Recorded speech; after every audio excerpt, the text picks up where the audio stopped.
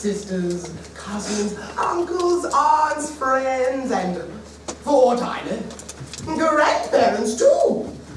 The Grangewood School for Girls. Today marks the 25th anniversary of the founding of the school.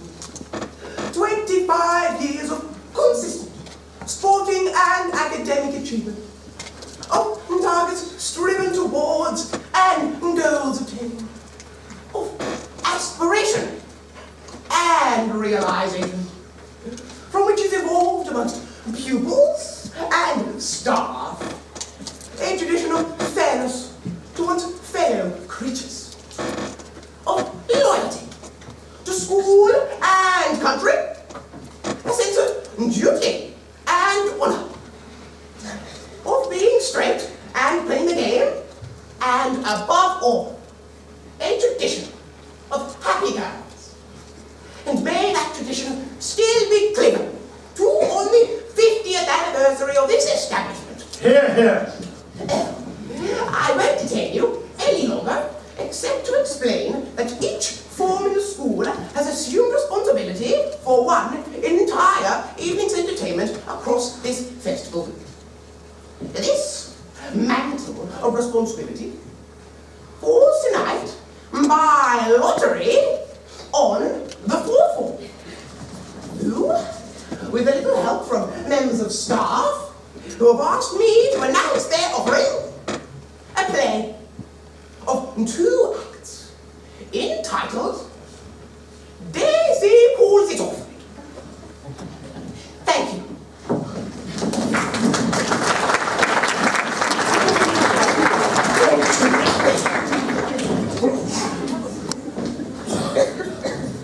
Daisy Meredith, daredevil, tomboy, possessed of a brilliant mind, exuberant, quick-witted, fond of practical jokes, honourable, honest, courageous, straight in all things, and an elementary schoolgirl.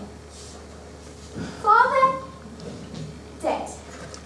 Mother, a former opera singer who struggles to keep the home together. But herself, Daisy, and Daisy's brothers, Dick, Douglas, Daniel, and Duncan, in a small terraced house in London's East End, by giving music lessons to private pupils.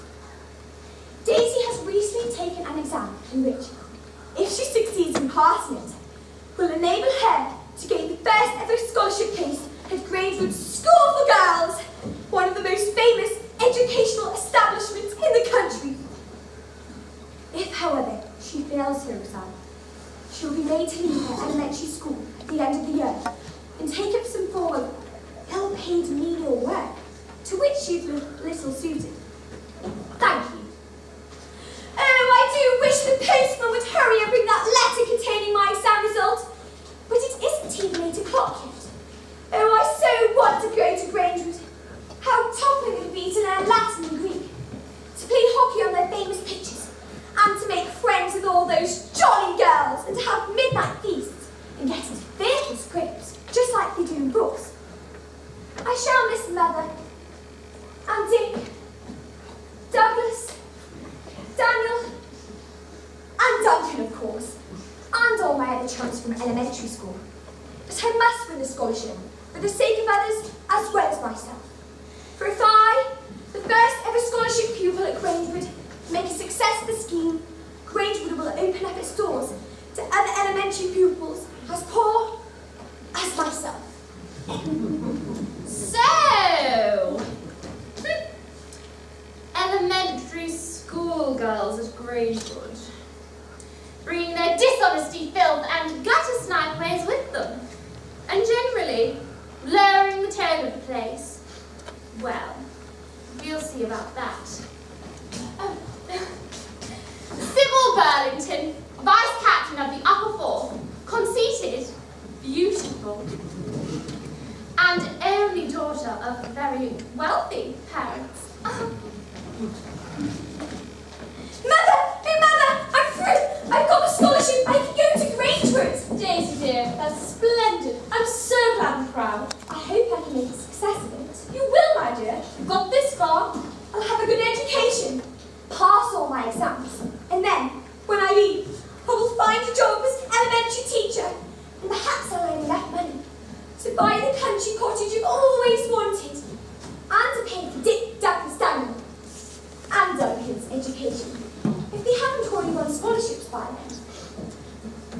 The summer holidays passed all too miserably for Daisy, until it came to say goodbye to those who she loved the best.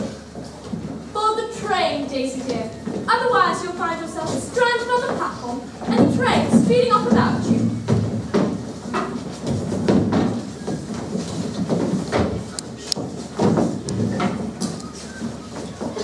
Oh, and the boys asked me to give you this. Right opposite, Mother. I'll be dying to know what you all do, and any news you may hear of my other elementary pals. God bless you, Daisy dear. I know you do absolutely splendid, and make us even prouder of you, if that's possible. And remember, keep your chin up, and never tell a lie, or do anything mean or underhand. You might find boarding school life a little strange, or perhaps difficult at first, but be straight with everyone, and you'll pull through. We're off, eh, Mother? Oh, bye, Daisy dear. Right soon.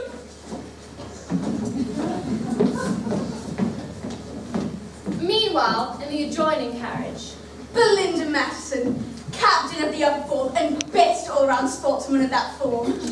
Thank you. What utter rot you talk, Sybil. Not all elementary school kids come from their filthy hovels with thieving fathers and drunken sluttish mothers. Take a walk through Horton any day. And if this Daisy Meredith is brainy enough to win a scholarship, she's as much a right to a good education as the rest of us there. but don't you see, Belinda, that if this Meredith girl proves as a success, Granger will lose the type of person that's made of the kind of school it is today. I had several students and teachers last year saying how unhappy they were with the scheme. Even Miss Gibson. But Miss Gibson will soon see sense when exam standards drop and girls leave, and Grangewood loses every sports trophy it's ever won. Hockey and tennis aren't taught in elementary schools. How frightful! The journey passed all too miserably for Daisy, until the train made a stop at a small country station. Claire Beaumont, head girl and sports captain of Grangewood School, a shining example of true British girlhood. Excuse me, are any of these seats taken? Just mine. Oh, bound for Grangewood School, I see. Yes. I don't recall having seen you here before. No, it's my first time actually. Daisy Meredith. Daisy Meredith. That's right. I'm to be in the upper fourth. Oh, of course, you must be the new girl, the scholarship girl. The first of many such girls, I hope. Oh, that's the spirit, Kitty. I must warn you, there are a few silly little rotters in the school who aren't too keen on scholarship pupils being admitted. I'd lay low if I were you, just for a first few months or so, until they got used to you, with the idea of being in the flesh. Oh, buck up, child. There's some jolly decent girls in the fourth. You'll pull through. I jolly hope so. Oh, here we are at the station.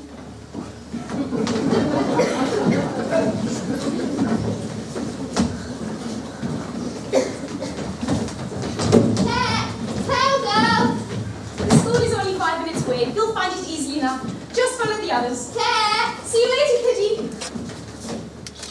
Daisy stepped onto the platform of a tiny country station, scarcely able to push away past the crowds of laughing, chattering girls. Girls of all shapes and sizes. Girls merrily exchanging greetings and holiday reminiscences with chums they have not seen for 7 long weeks. Girls who, in the green and white colours of Grangewood, resembled not so much a whirlpool, as so many tumbling, very little waves, pushing shores onto the incoming tides, and breaking thankfully on the warm yellow sands of home.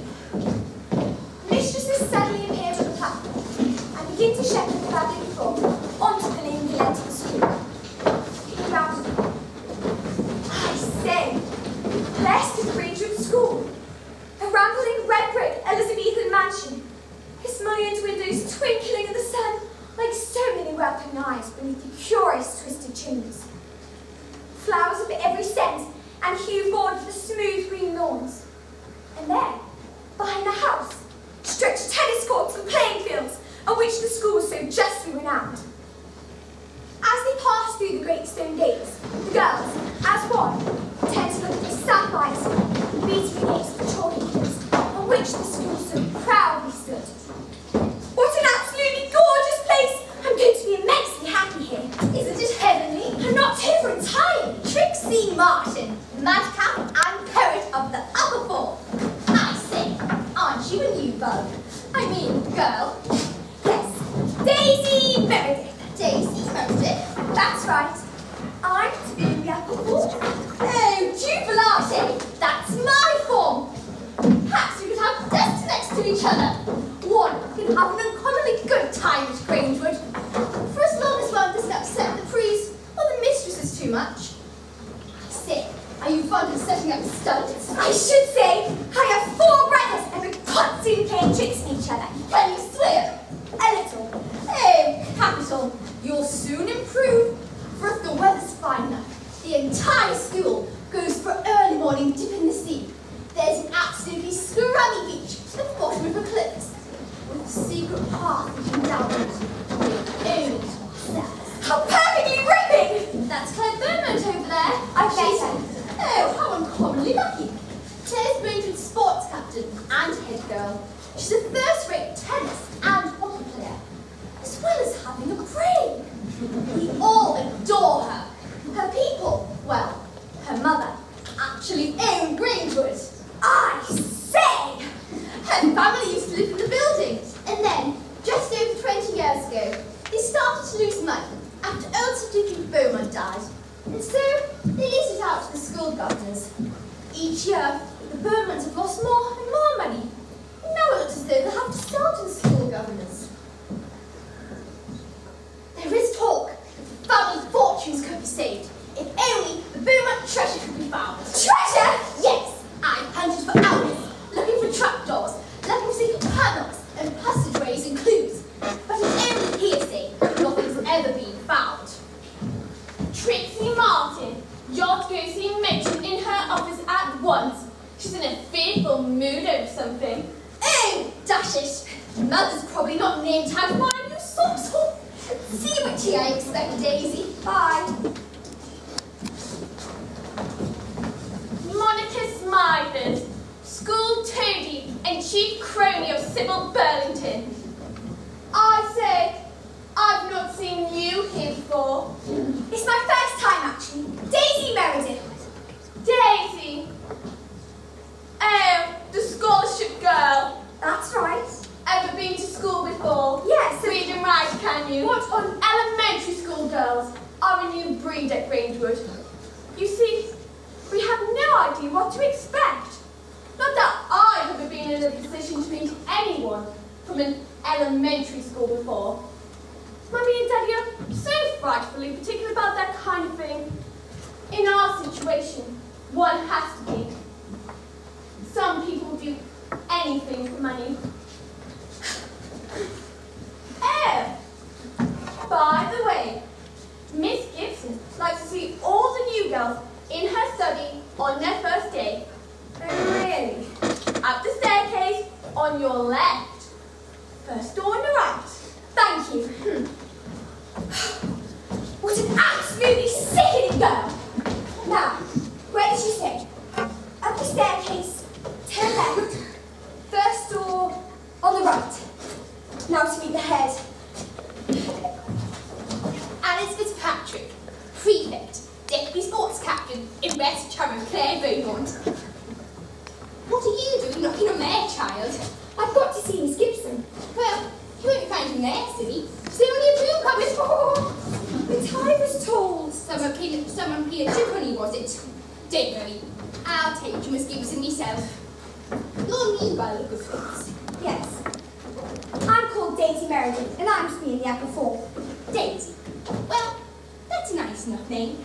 Tell me, Daisy, are you fond of games? Hockey and tennis and such like? I'm afraid I've not much opportunity to play hockey or tennis. You see, they didn't teach it to me at my last school. Only rounders. Is that a fact? But I know all the rules of hockey and tennis. I sorted up on the books at home. Reading's not quite the same as doing, but if you have the sporting spirit, you'll do finely. Play up and play the game. That's what we say here. And it's a poor rule we take on girls who don't play it. What's that? The school honours board.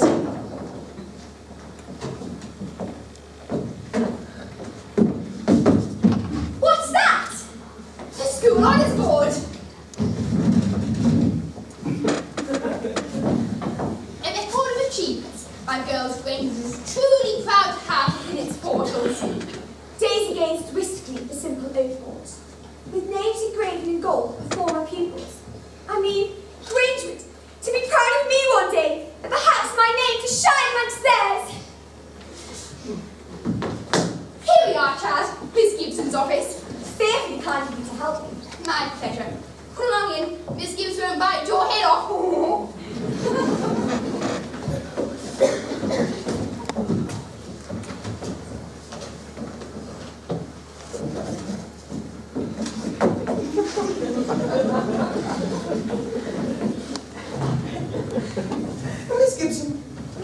young, much loved headmistress of Grangewood School.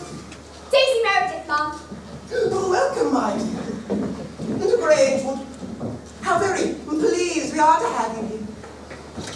Thank you. I need not say, of course, that the advent of Grangewood's first scholarship pupil, one who has arrived here by way of intellect, and not by way of parental monetary wealth, has caused a certain amount of trepidation within the school. Much will be expected of you, both morally and intellectually. But from the scholastic reports that I have received from you, and from the impression that I have of the girl sitting before me, I am sure that you will fulfill all expectations. Everyone will be anxious to help you in any way that you may require during your first few weeks here, as we do all new girls. You'll be very happy here, my dear, and will always stay true to the motto of Grangewood, one of which is also that of the Beaumont family, whose ancestral home this is. Honesta quam magna. How great are noble things. Now, I'm sure you're tired, Daisy. The supper bell will be ringing shortly, and matron will wish to see you before then. I trust you will settle in quickly, my child. Well, run along. Thank you, Miss Gibson. Phew. Hello, I say, isn't it capital? You're to be in the same dormy as me. Oh, how topping! Dormy number 5, one of the best. Luck's out over the sea. How spiffing! Worst luck is, we're to share with that stuck-up pair of prigs, Sybil Burlington and Monica Smithers. I expect Miss Gibson thinks they'll set us a good example. I think Miss Gibson's an uncommonly jolly headmistress, though I feel she's immensely misguided sometimes. Still, Jean Jeffrey and Dora Johnson are next door to us in dormy number 3, so perhaps we can organise a stumble between the 4 of us. Midnight feasts and chum after my own heart. I say, what's that? A farewell present for my 4 brothers. I shall miss them tremendously.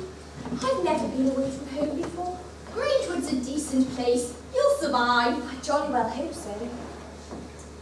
It's queer, Trixie, but I already feel strangely at home at Grangewood. Almost as if I've been here before. Oh, jubilate! There goes the supper bell. Come along, Daisy. We can sit anywhere we like first day back. After supper, a substantial, if plain meal, during which, due to the jolly conversations of her friends, Daisy failed to notice the curious and somewhat disdainful glances cast at her by several of her fellow pupils. Daisy decided to take a stroll into the Great Hall to study the ancestral portraits of the Beaumont family which hung there.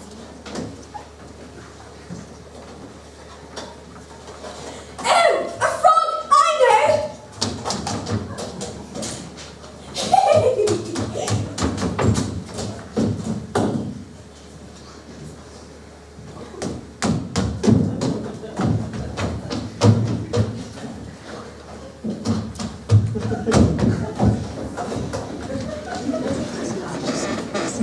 Honestly, Monica, it's the absolute limit.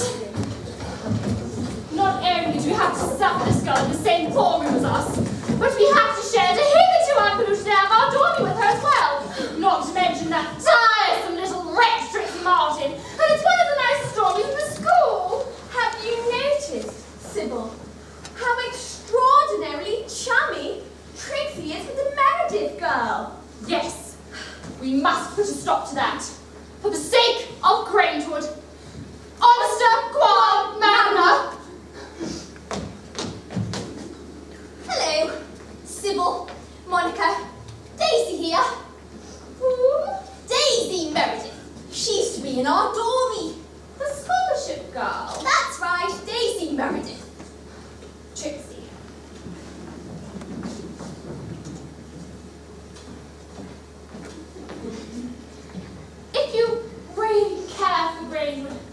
and wish to uphold its tone and its reputation on the playing field, not to mention the good name of the upper fourth, you will cease your friendship with Daisy Meredith.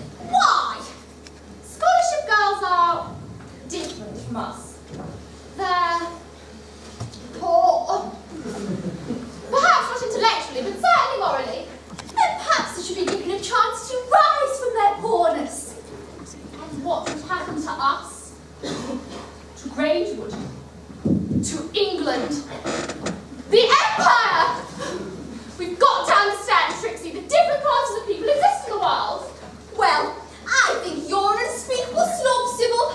I heard all about that meeting you held in the common room last night. Give Daisy a perfectly ghastly time of it, so she wanted to leave Grangewood. Well, I, for one, won't have anything to do with this thoroughly horrid scheme. Daisy's a capital girl. She got here through brains, not money, and I mean to stick by her. Silly little rotter! Well, I think you're right, Sybil. Thank you, Monica. It's sad when there are only 2 people in the entire school who really care about it. I'll take my paper to bed, I think. Oh, and me.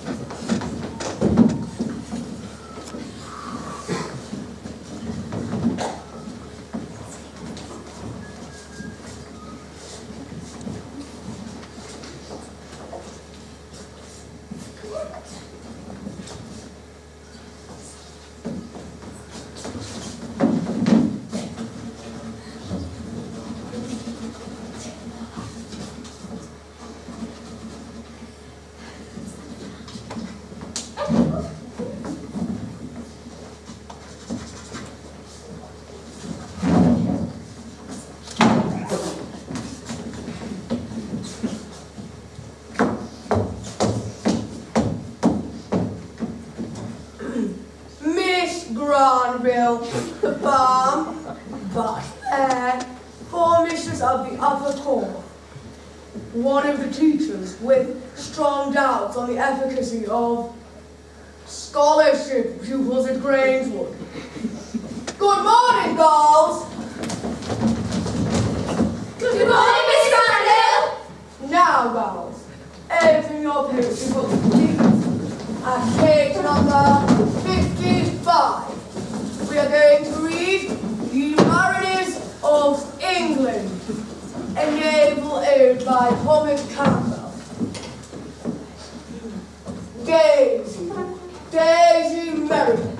Can we hear you with us, please? Stand out here.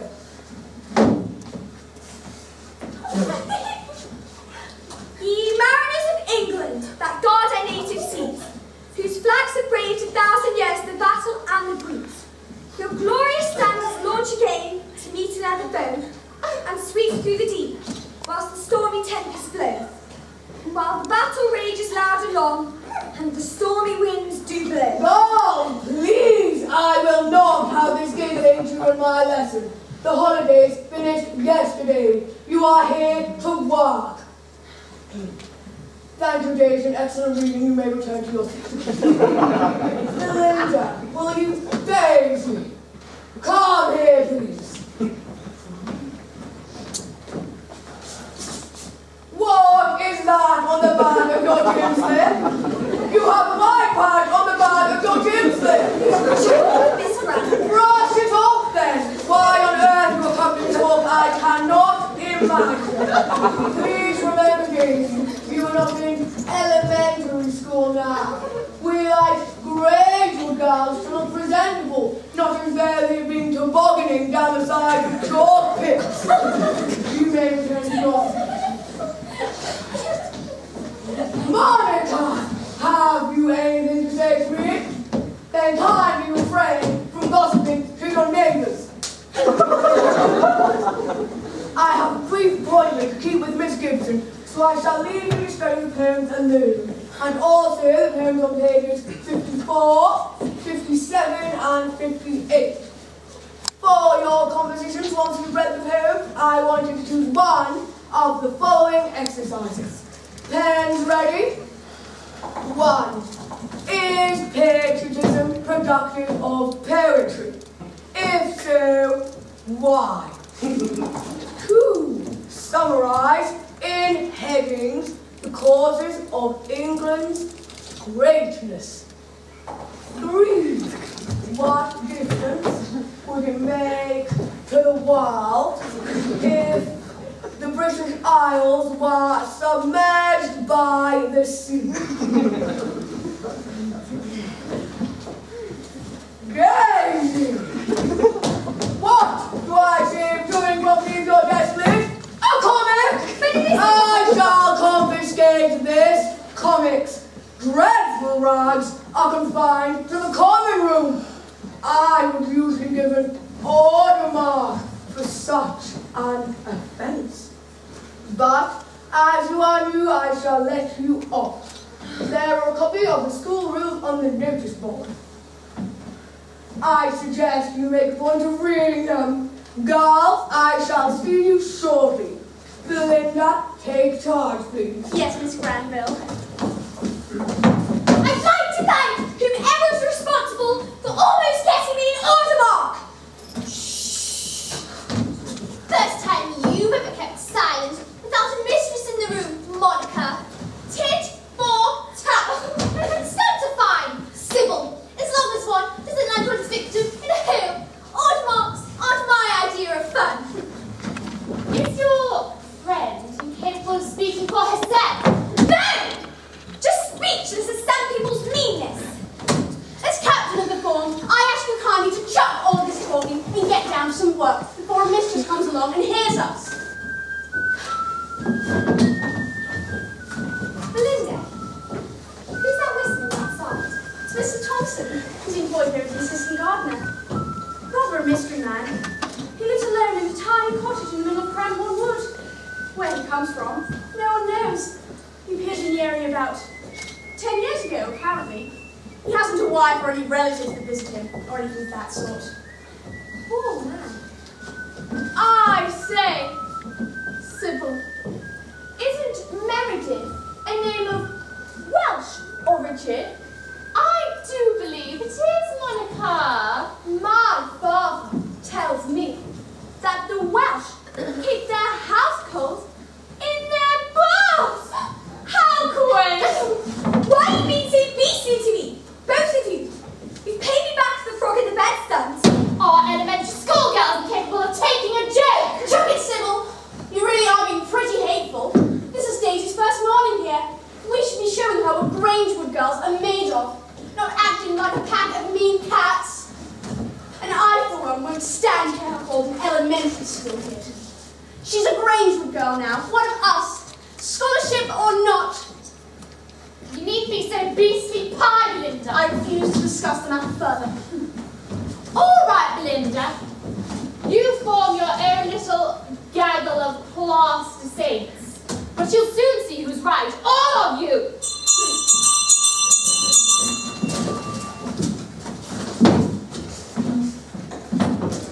Mr. Skodlowski, the enigmatic Russian music teacher.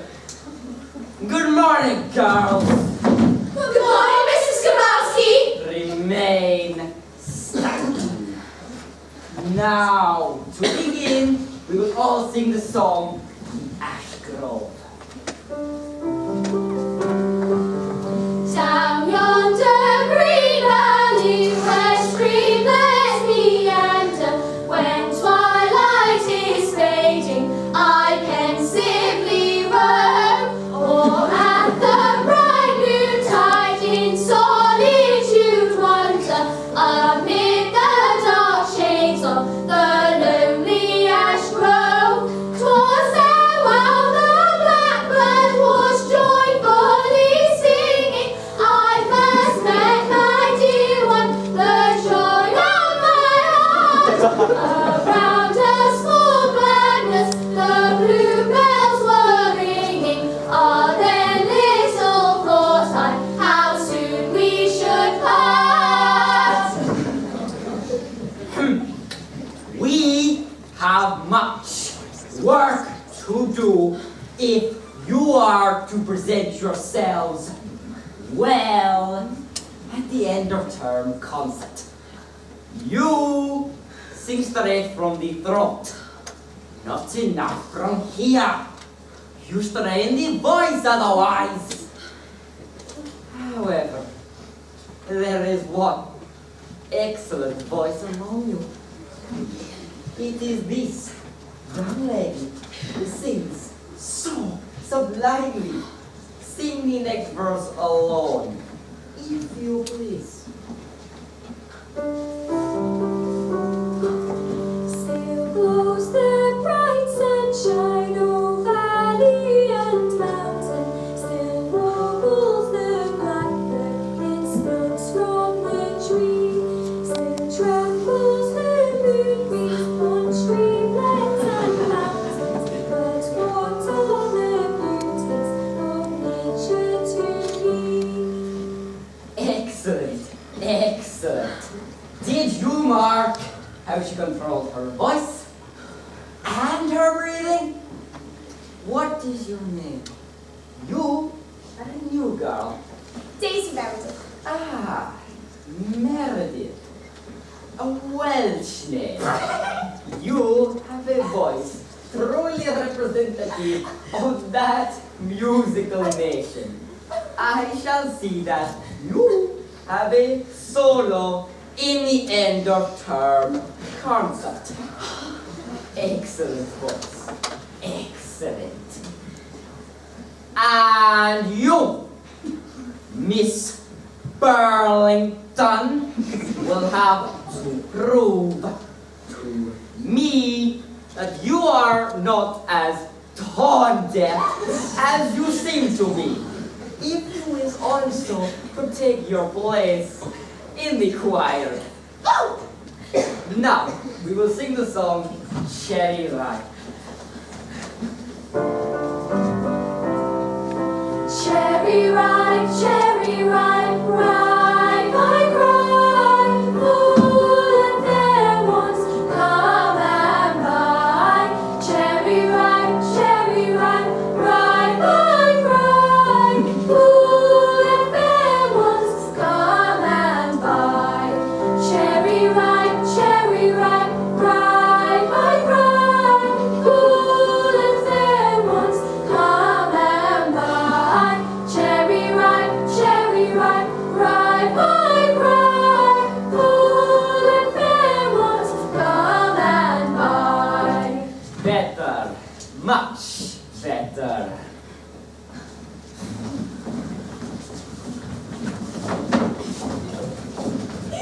Torn death, Miss Burlington. Torn death, Miss Burlington. Torn death. I say, my head's absolutely spinning. You're doing uncommonly well, Daisy. Everyone's tremendously impressed. All except Monica and Sybil. They're thoroughly piggy and nasty. Don't let's waste our dinner break over them. You speak French like a native. I didn't think they taught it at elementary schools. They don't. My mother taught it to me. My word!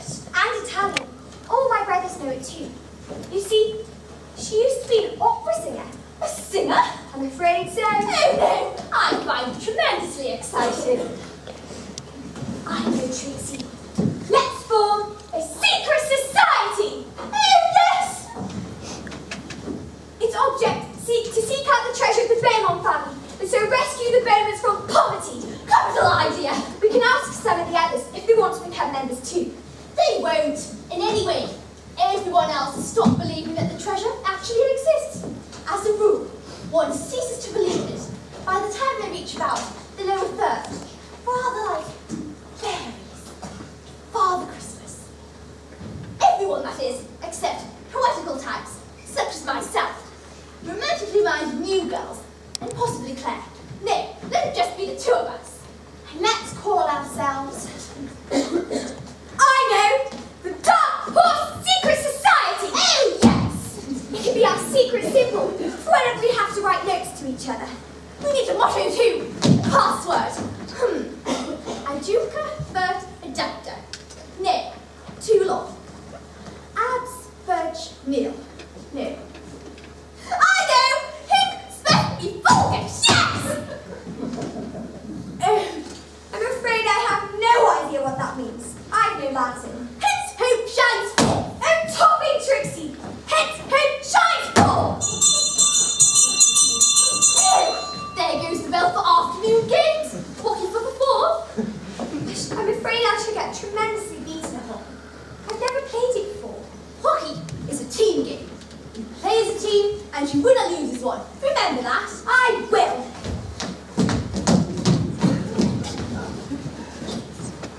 Isn't it a fine thing to be back in the old school, on this very pitch, where we fought so many battles? Oh, yes, Alice, it is, as you say, a fine thing.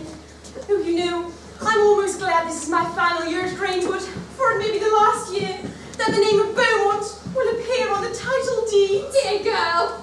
The truth of the matter is, Alice, we're up a gum tree, what with poor mother's medical fees and my younger brother. Digby? Yes, dear Digby's school fees are still to be met, and the rent of the cottage is far too high for us. I was talking with mother before I came back. Unless a miracle happens, we'll have to sell to the school governors by Christmas. I hope to leave school and find employment as a teacher. Oh, but mother wouldn't hear of it. You know, I'm not looking forward to leaving all this, to going out into the real world and becoming a proper grown-up. They say Grangewood is supposed to mirror the world. I wonder. I say, someone's playing a first-rate game of hockey over there. It's the up and forth. A practice game by the look of things. Who's that child there? She can certainly pass balls. Oh, it's the new kiddie, the scholarship girl, Daisy Meredith. With some proper coaching, she could be a decent player. Look at her, never funking a single ball. Learned all the rules from a book, I was told. A sportsman as well as a scholar. There's one whose name will grace the first 11. Oh, well, off we must go to our own practice. We've a match to win this Saturday, the knockout game of the County Hockey Championships. Perhaps this year we'll come out tops. Instead of runners up, as we have been for the past 10 years, to Vernon Young Ladies College.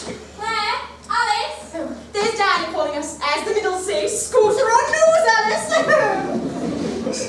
We'll beat them this year. For Grangewood. For Claire. We must. For a while, Daisy's life at Grangewood passed uneventfully, except from the odd unpleasantness from Sybil and Monica. Until, one evening after prep, while she and Trixie were systematically tapping on wooden panels in the hope of finding the treasure which would lead them to the... What are you girls doing here? Don't you know that this gallery is out of bounds to all but teachers and prefects? Yes, sir! Then kindly tell me what you are doing here, or I shall have to report you to your form mistress. If you choose not to tell me, I shall have to tell Miss Granville, and perhaps receive an order mark. We're searching for the treasure, sir! Treasure? The lost treasure of the Beaumont family. Ah, I see. Well, you will not find it here. I myself have often sought its whereabouts and have carefully examined this entire section of the building. And now I believe the treasure to be a legend, a mere myth. However, if you find a book anywhere else in the school, I will be most happy to know it. I am fascinated by the folk tales of the English. Good night, ladies.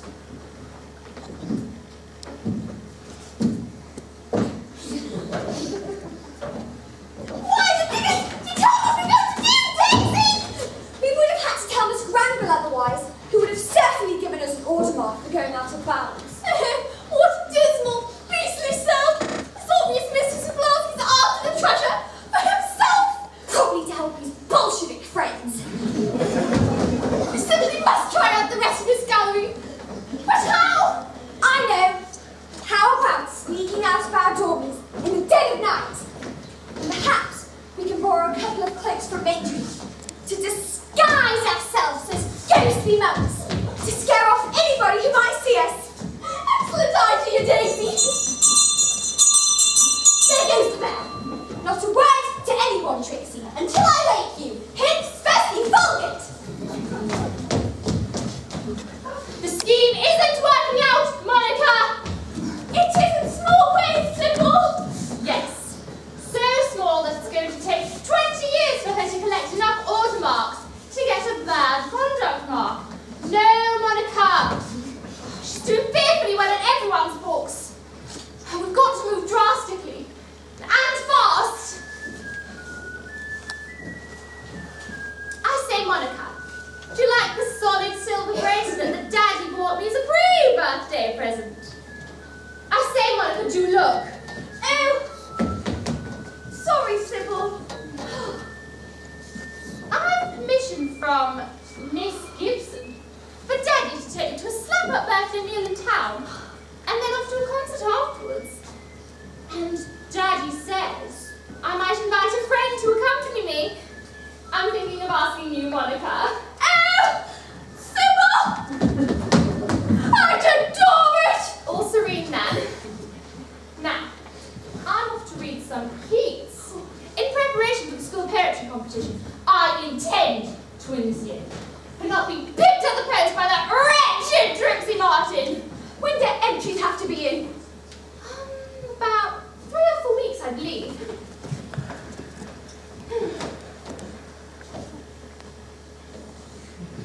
Why, Monica?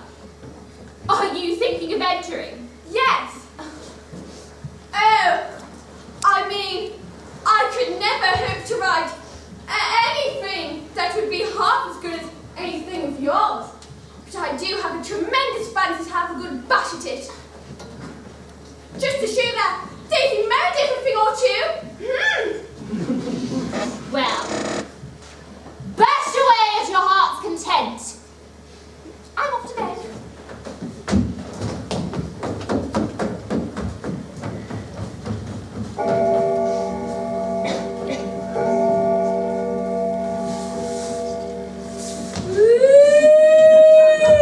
Shh! I say, Trixie, it's very dark. I bought a talk. Scrummy! I say, did you hear Sybil snoring? Come along to the gallery. Now, we must be very quiet.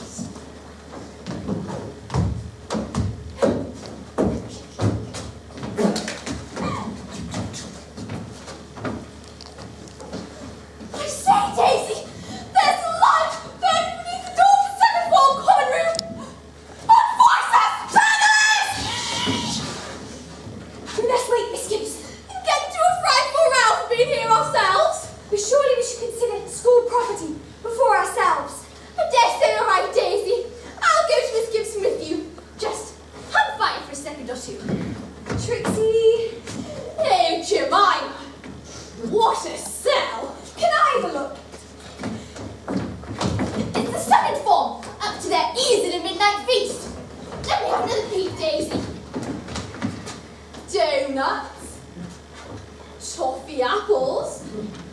Vanilla sandwiches. Ooh, I have a good mind to go in there and demand half a share for keeping quiet. Trixie Martin, Daisy Meredith, Claire! Perhaps the pair of you will come and see me in my study tomorrow tomorrow morning and inform me the purpose of this midnight visitation. But Claire! I'll wait Miss Calder to deal with those babes. I'll see you both tomorrow. Jemima, we're for it now. Will Claire report us to Miss Gibson, do you think? If she thinks we've been utterly evil, she might.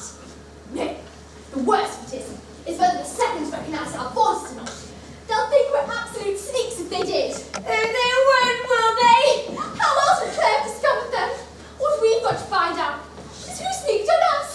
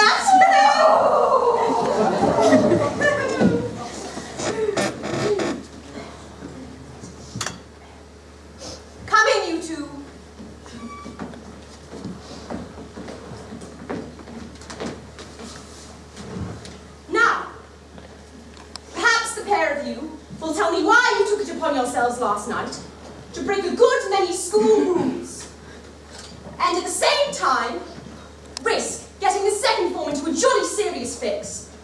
Remember, as fourths, you are responsible for setting a good example to the lower school, not leading them to situations which you know to be contrary to the rules of Grangewood. We have nothing to do with the second speech, truly, Claire, honour bright. Then why on earth?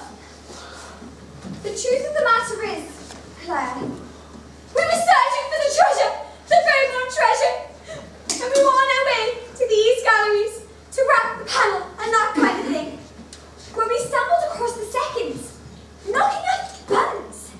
We know the East Gallery is out of bounds, which is why we disguised ourselves. We're dreadfully sorry, Claire. The corners of Claire's mouth twitched, and it was with some effort that she hastily pulled herself together. I see. We're immensely sorry for getting you up in the middle of the night too, Claire. Well, then I shan't report you to Miss Gibson. Oh, thanks most awfully, Claire. But as you, Trixie, have been here the longest, you ought to know better. Please, Claire. It was my idea, just as much as Trixie's. Thank you, Daisy. Very well. On Saturday, from lunch until tea time, the pair of you will stay within confines of the school building. Oh! We shall miss the first booking knockout championships! Well, my dear child, it's high time you gave up kiddish stunts. Claire, is there any truth in the story of the Beaumont treasure? How serious are you both about finding it? Immensely serious. Then I will tell you, yes, the treasure does exist. Oh, you see, kiddies, the mystery centers around my grandfather, the late Sir Digby Beaumont. Now, he was a tremendously eccentric gentleman who, as he got older, became more and more impatient with the new ideas, or as he thought, the lower standards of the younger generation. This led to endless arguments in the family, especially with the younger of his two sons, my Uncle David, who left home after a particularly vehement quarrel with Sir Digby, and has never been seen or heard of since. How fearful! Shortly after this quarrel, Sir Digby died, and all manner of family heirlooms, money, valuables, disappeared. In his will, it was revealed that he'd hidden this treasure somewhere within the walls of Grangewood, and a set of clues leading to its whereabouts, so complicated that the treasure can only be uncovered by whosoever has wit enough to unravel the please. My father hunted unceasingly for the treasure, right up until his death 4 years ago. But since then, no one's had much impetus to carry on with the search. Oh, and the will did say another important clue lies with my Uncle David. But as he's been gone 20 years or so, there's little hope there. I was looking at your portraits of your family in the Great Hall, and I noticed that one of the frames was empty. Ah, yes. Now, that contained the only known portrait of my Uncle David. My grandfather had it removed after the quarrel. How perfectly tragic. Was your grandfather a scientist? Why do you ask? Because in his portrait, he's holding a jolly queer little instrument of some kind. It's a device, apparently, measuring the distance between stars. My grandfather was tremendously keen on astronomy. How uncommonly rare. There goes the bell to the end of the break. Off you go, kiddies, and thanks most awfully for showing such an interest in the treasure. I tell you, Claire, we mean to find it for you. Oh, remember, no more midnight expeditions. We'll be perfect serfs on a ride. Oh, what an out-and-out sport! Claire is absolutely the most adorable girl I've ever met. I'd risk anything for her, except I wish you wouldn't call us kiddies. It's better than being called babes like the first and seconds. I say, Daisy, did you notice how perfectly sad Claire looked? Just for a moment, when mentioning her father's death. Yes! I know just how she jolly well feels. Why? Is your father? Yes! 10 years ago, he was a ship's doctor in the Royal Navy. He was reported missing and feared dead when his ship went down in the Baltic in the Battle of... I'm immensely sorry. I was fearfully ill, of course, when it happened. I say, we must hurry. Miss Granville will go wild if we're late for her class. I say, Daisy, I wish you'd slack off a bit. You'll end up with brain fever if you don't carry on at this rate. Jubilati, we're first in. I say, Tracy, look at the blackboard. We don't stand for sneaks at Grangewood, especially not elementary ones. Jemima! Someone risked their necks to write that. They must have been the seconds. They recognised our voices last night. Quick, here come the others. The blackboard! Oh, here they come!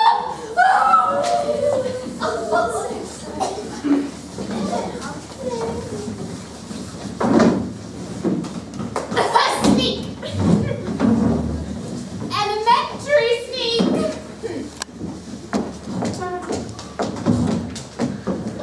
Good morning, girls. Good morning, Miss Granville.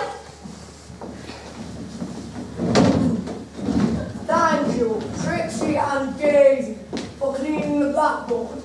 But it really wasn't necessary to wipe off today's list of essay topics.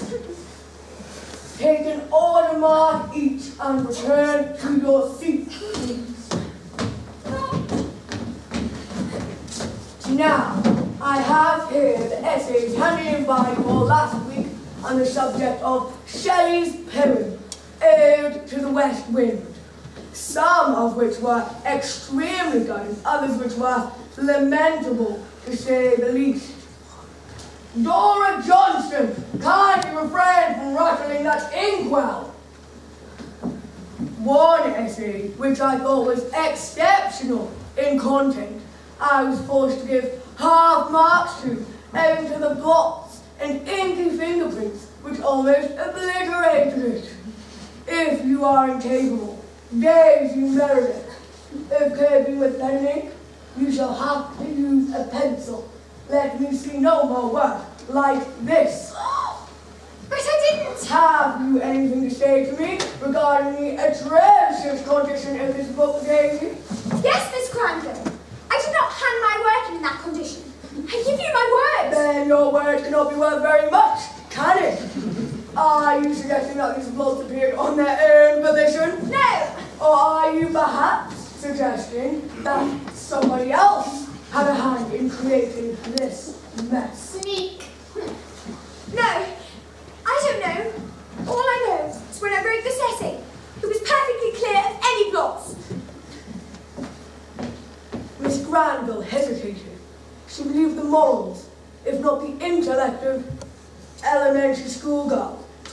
certain those are the type of girl who usually go to Grangewood. Yet, honesty shone forth from Daisy's face, and the ring of truth was within her speech. Very well, Daisy. I shall take your word for it this time that you truly believed the essay you handed in was presentable. But maybe next time, perhaps, a little blotting paper would not come amiss. Now, who is this week's book monitor? Ah, Belinda. Can you return these exercise books to their owners, please? Thank you. Now, girls, just a brief word on the topics of this year's school poetry competition, details of which you will find pinned to the notice board. There are 2 subjects, which you must choose one and one only. The first subject being heroes. Have you all got that? Heroes. Belinda, have you a pencil sharp you can lend Dora Johnston, please? The second subject is a poem which must bear the title, The Meditations of a Lighthouse. These poems must not exceed 50 lines length and must be handed in by Friday week. Daisy found it a struggle to concentrate for the rest of the lesson. She was convinced that Sybil had a hand in debasing her essay. For one, Sybil's responsibilities as vice captain of the form were to collect in prep work and hand it in to the appropriate teacher, thereby giving her any opportunity to wreak any damage she chose. If only Sybil didn't hate me so, life would be absolute bliss if she and I were chums.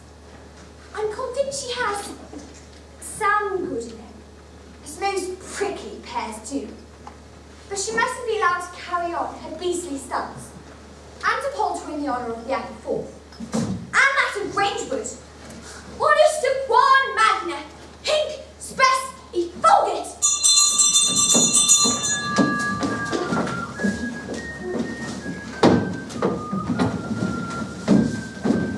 There goes Mr. Thompson, in a immense basket of apples. Fearful to say that. I've been planning a raid on the orchard for days. Doesn't look as if there's any point now. Honestly, I shall write to Mummy and Daddy about the frightful state the Grange is rapidly sinking into. First sneaking scholarship girls, now thieving. That's beastly unfair of you, Sybil. The entire school is in a ferment. The seconds have had their pocket money stopped for a fortnight and aren't to have any cakes or jam and tea for a week. Isn't that so, Monica? Entirely, Sybil. Entirely. Is it right that the honour of the upper fourth and the morals of one of its members, namely Trixie Martin, should be thrown into disrepute by one girl? Rot, Sybil. You'll see it rot. We all shall. Daisy and I will go to the seconds ourselves and tell them that whoever sneaked upon us was responsible for their own discovery. And, what's more, we intend to find the person responsible and expose her to the entire school.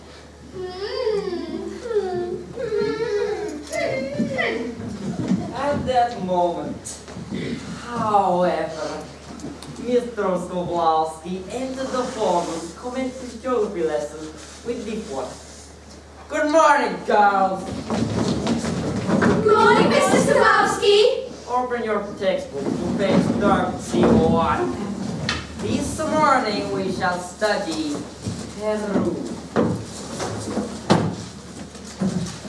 Daisy opened the book to the appropriate page. As she did so, a printed piece of paper fluttered from her book on onto the floor. Daisy paled as she picked it up, suddenly aware that Sybil had also read the words printed on the piece of paper. I will, first of all, announce the results of last Wednesday's geography test, beginning from the bottom. Sybil Burlington. 21 out of 100 marks. Dora Johnson, 48. Monica Smithers, 74. Trixie Martin, 81. Belinda Metz, 91. Daisy Meredith, 93. Well done, especially Belinda and Daisy. Sybil, I am surprised at you. Your marks are usually better than this. If they continue to be this appalling, I shall have you sent down to the first form for geography lesson.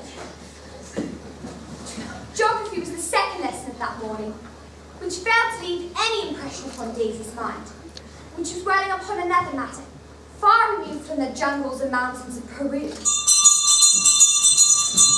You may put your books away now, Charles.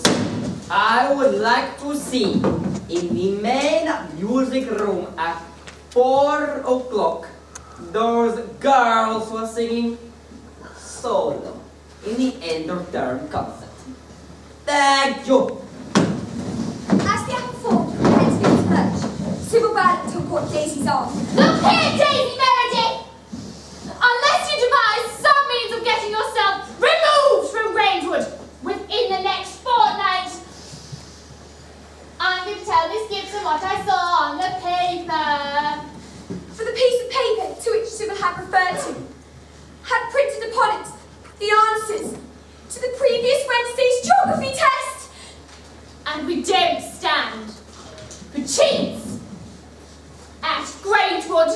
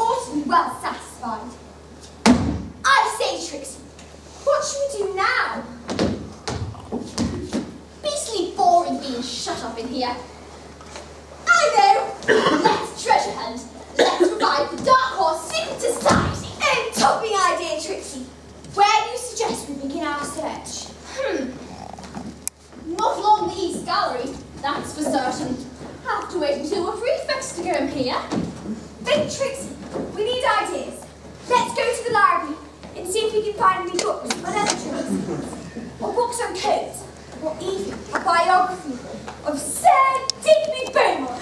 Capital idea. Let's go down the back stairs. Less chance of a matron or maid seeing us there. Why? Is the library normally out of bounds? Yes, unless there's a prefect or mistress in there. But we didn't promise Claire not to go to the library, did we? I say, Daisy, there's someone coming! Quick, under the table!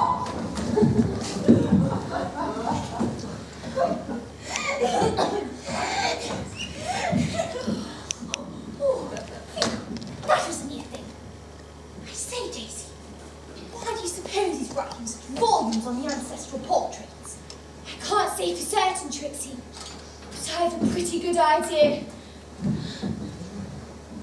Daisy, you don't suppose? That's just the point, Trixie. Old thing. I do. I wonder how much he knows and we don't. Perhaps we should tell Claire, or Miss Gibson what we suspect. No, Trixie. I put you on honour not to divulge a single word about the hunt. Not even to Miss Gibson or Claire. Until we find the treasure. I won't breathe a syllable, even if it means missing the next hockey knockout. Oh, Trixie, you're a trump.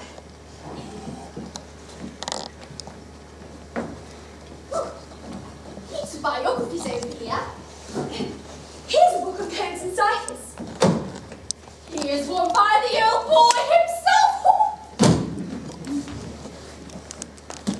Oh my goodness, look, there's lots of them. Let's find every last one of them we can. We've stacked some time to look through them all.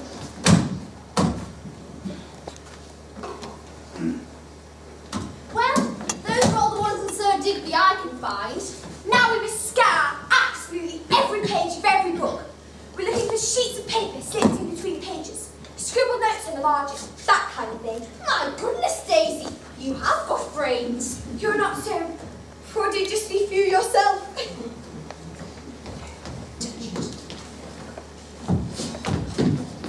How's Diana? Oh, she's definitely out for the second half. Matron will never let her play with a broken ankle.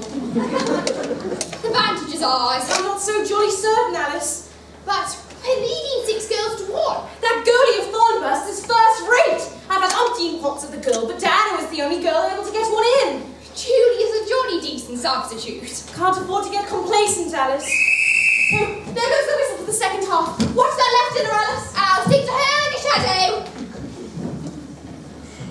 If I don't find a clue, I shall simply expire. Hey, spats, effulgent, Trixie. It'd be such a mean, horrid, beastly sell if we didn't. I say, Daisy, listen to this. My first is above where cherubim reign. My second in Sagittarius nickname. My third in... Let me see! It's some joker defacing the school property. But don't you see, Trixie? What? This is it. This is what we've been searching for. The clue! Jubilate! Jemima! Someone's coming this way! Quick, underneath the table. The book!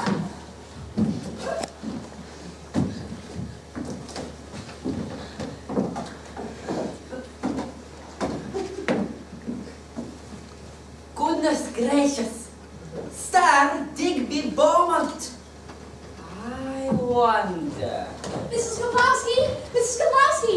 Mr. Thompson's here to see you. Ah, shit!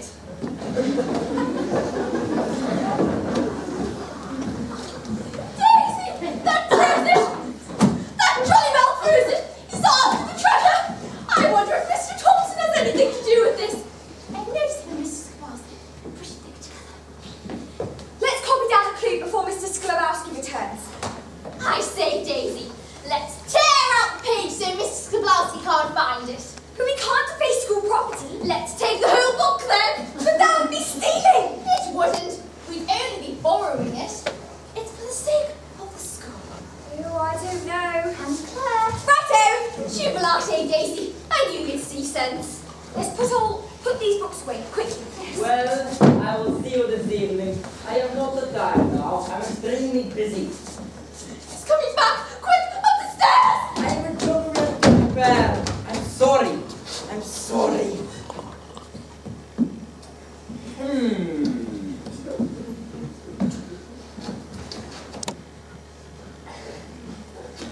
Phew!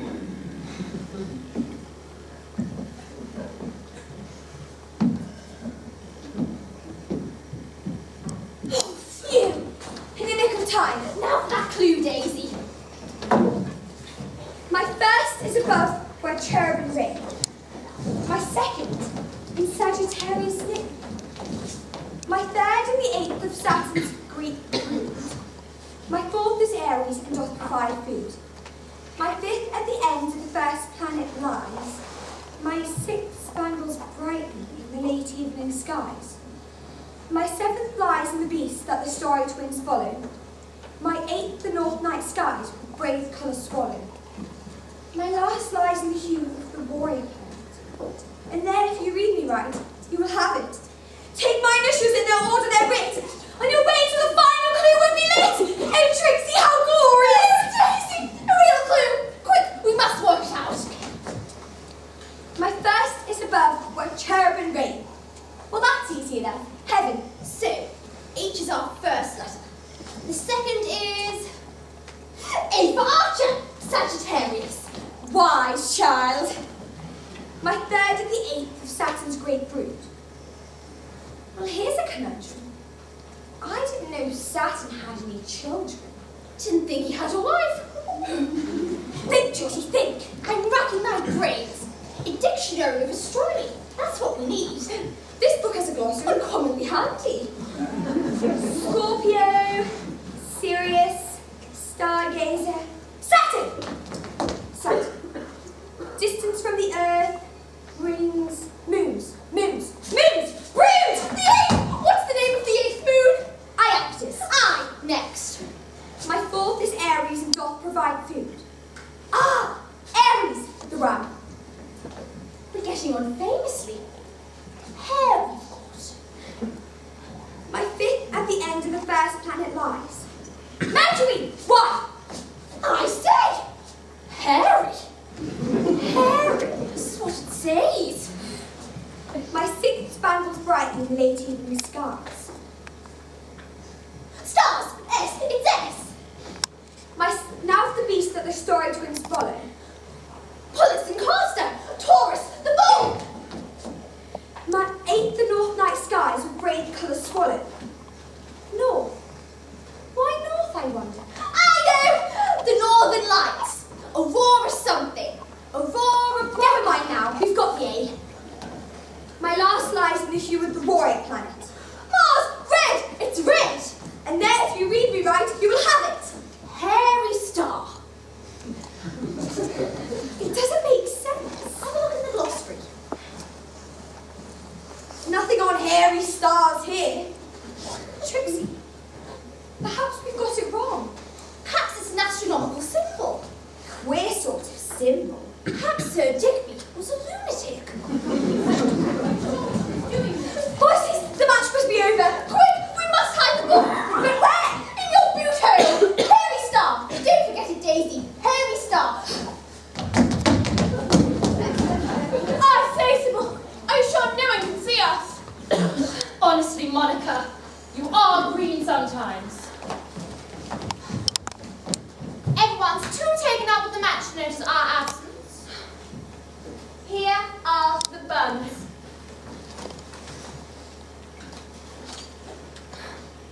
I'm afraid, Sybil, that the tiniest bit damp. It's muddy in a tea tent. I've had The creamy one.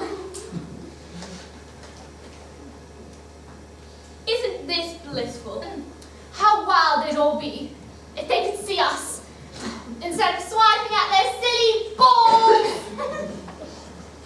Especially that Daisy Meredith. All swank. She's hopeless, really. I say, jolly good idea of yours. That geography paper, Monica. Oh, it would have been nothing without you to carry through, Sybil. No, I fear for Grangewood. If this Meredith girl remains detained for very much longer, Claire and the mistress are prepared to kiss her boots at present.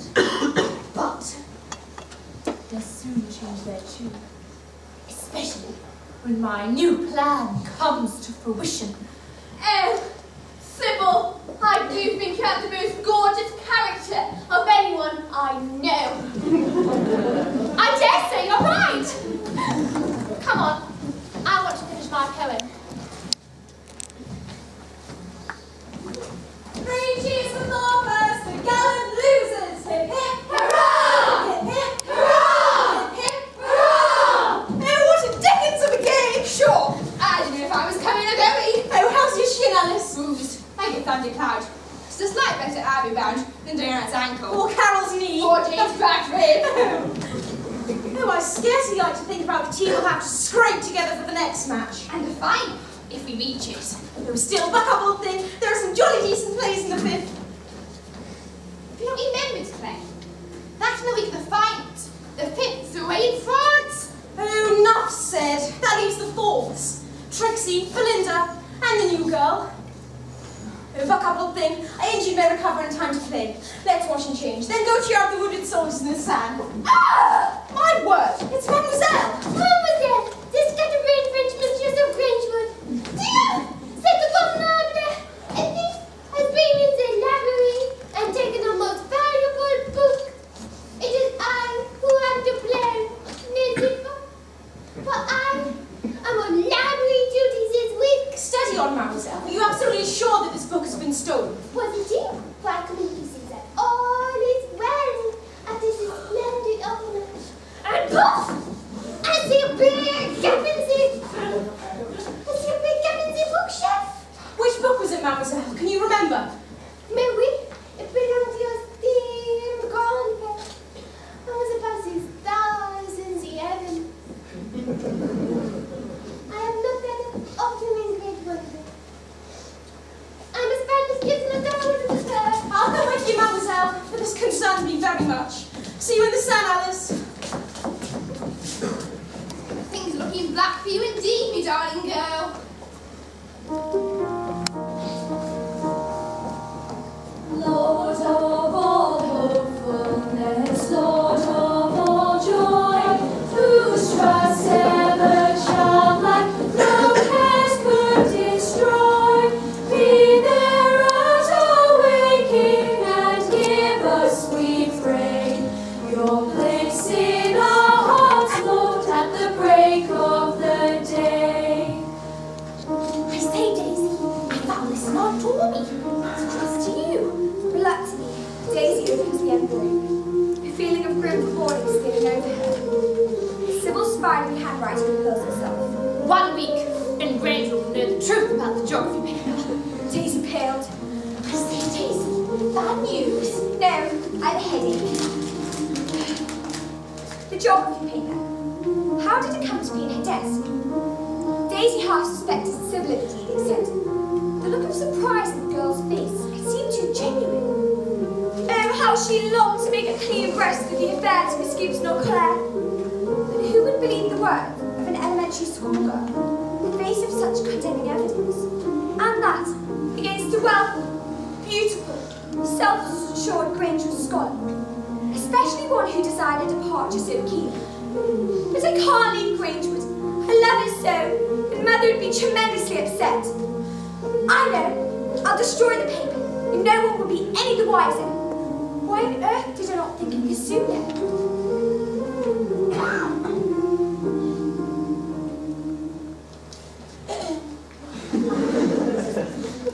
Now we have come to the morning's notices. The match on Saturday against Thorburst was won, as you all know, by Grangewood.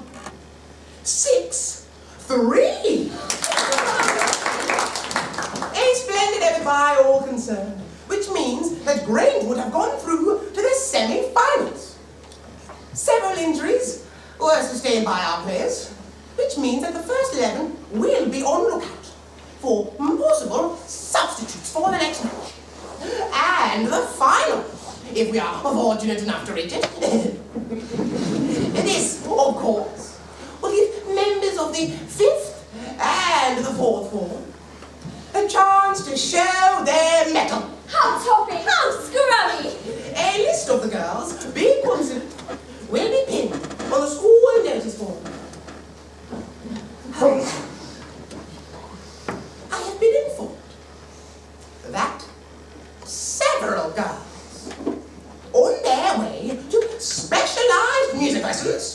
in the town has been observed conversing with boys from St. Hugo's County Grammar School. This must stop. Mingling with brothers, cousins, and boys at supervised social events is perfectly in order. But this casual hobnobbing can do nothing but harm the Gradewood reputation. Innate Ramble will be led by Miss Waller this Sunday afternoon for any girls interested. Names in by Wednesday, please. Finally, we have come to a matter of the utmost gravity. A book of astronomy, part of the Sir Digby Beaumont collection, has been taken. I hesitate to say stolen from the school library. We believe it to have been purloined by someone who possibly does not realize that books may not be taken from the school library without express permission from either myself or the mistress in charge for that week. If the person who has this book would care to come and see me privately in the morning, I will say nothing of the matter. However, if no one owns up, afternoon games will be cancelled. And the entire school will be kept within bounds for the next 3 days. School dismissed.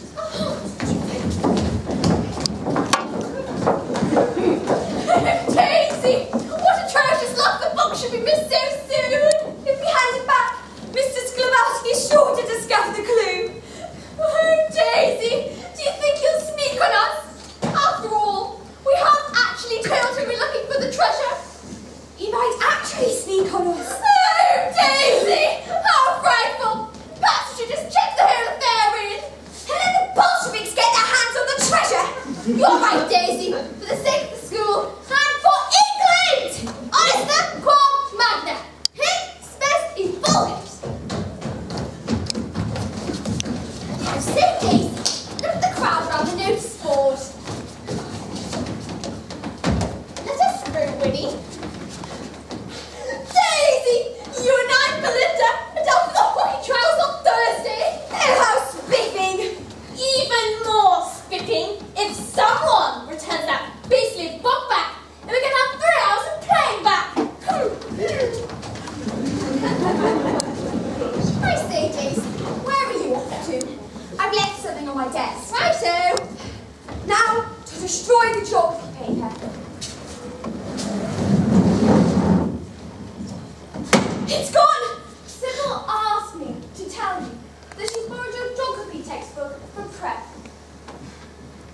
But here, I'll lend you mine. The beasts! Sometimes I wish I never heard of Brentwood. But I'll show them. I'll show them what the Merediths are made of. I'll show you Sybil Burlington. Tell her you like about the geography paper. I will not admit to something that isn't my fault. I will not submit to blackmail. I'm staying at the school. Yes. Until the 6th form, Sybil Burlington. Until the 6th form.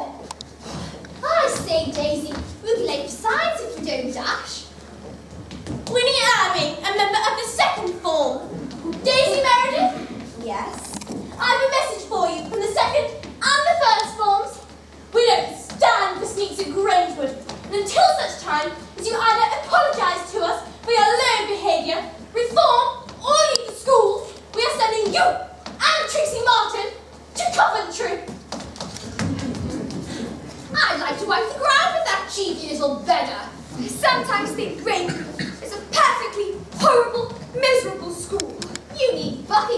chum. Got it! I'll arrange inter-dormant bottle fight. What's that? It's like a pillow fight, but with hot water bottles. You fill them half full of water for extra suppleness, and then bam! You're off. It's a prime stunt. We'll do it tomorrow evening when the Frees are having their baths. Sounds a topping idea, Trixie. I feel better already. What's that tune Mr. Thompson always whistling? Do you know it, Trixie? A Welsh song. You should know it, Daisy. All through the night, that's the one. Strangely reminiscent of some. Who? Your mate probably sang it to you when you put an infant on her knee. And he always whistles the same tune. Slightly cracked, poor old chap, so they say. Affords people like the plague. Who? We better cut along to the lab.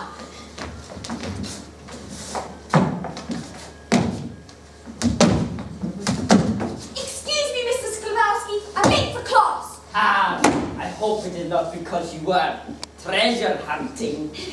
No, we've given that all up ever since we discovered only the juniors believe in the treasure. Mr. Skobolowski was not convinced. However, I know very well that you and the other girl have the book hidden away. Oh, Mr. Sklabowski, you're hurting my arm. But I intend to find it. It is imperative you do not realize. I say, Daisy, I'm coming. What the? Daisy! He knows about the book. Oh, Daisy! There's only one thing for it. We must discover the secret of the hairy star.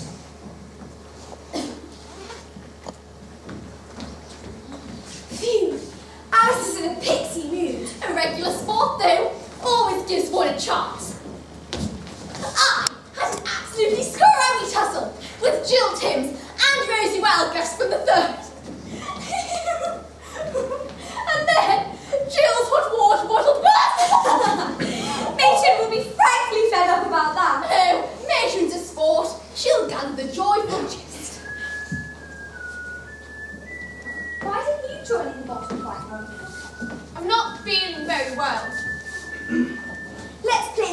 jolly up, shall we? We've stacked some time till lights out. Righto. How about what we all know? I know, the dictionary game. Great suggestion, Daisy. Here we are. Paper.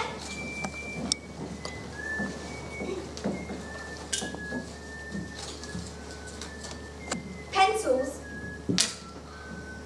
And a small pocket dictionary. Goodness, what amazing pockets! I also have a penknife, some string, and some cough sweets. My brothers were Boy Scouts, you see, and their motto was, be prepared for any emergency. I bags to be first on it. No, Trixie, I bags to be first on it. Righto, you do know how to play, don't you, Monica? Of course I do. First word, Daisy. First word? Well, it's a name, really. Harry Star. Harry Star? Harry Star. Daisy, there's no such word. Yes, there is. I can't remember what it means.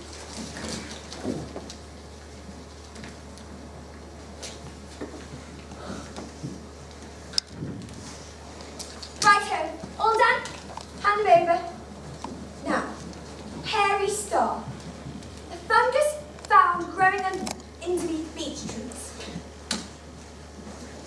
A colonial word used for the Union Jack. Or a comet, so called in ancient times, for its fiery tail resembled that of a... Well, this is a code for confab. You don't think we call for lights out? No, sorry Alice, we didn't. Sybil's our drawing monitor, so she have to tell us when lights are out. Sybil doesn't need for the moment. Now, off you please along to bed.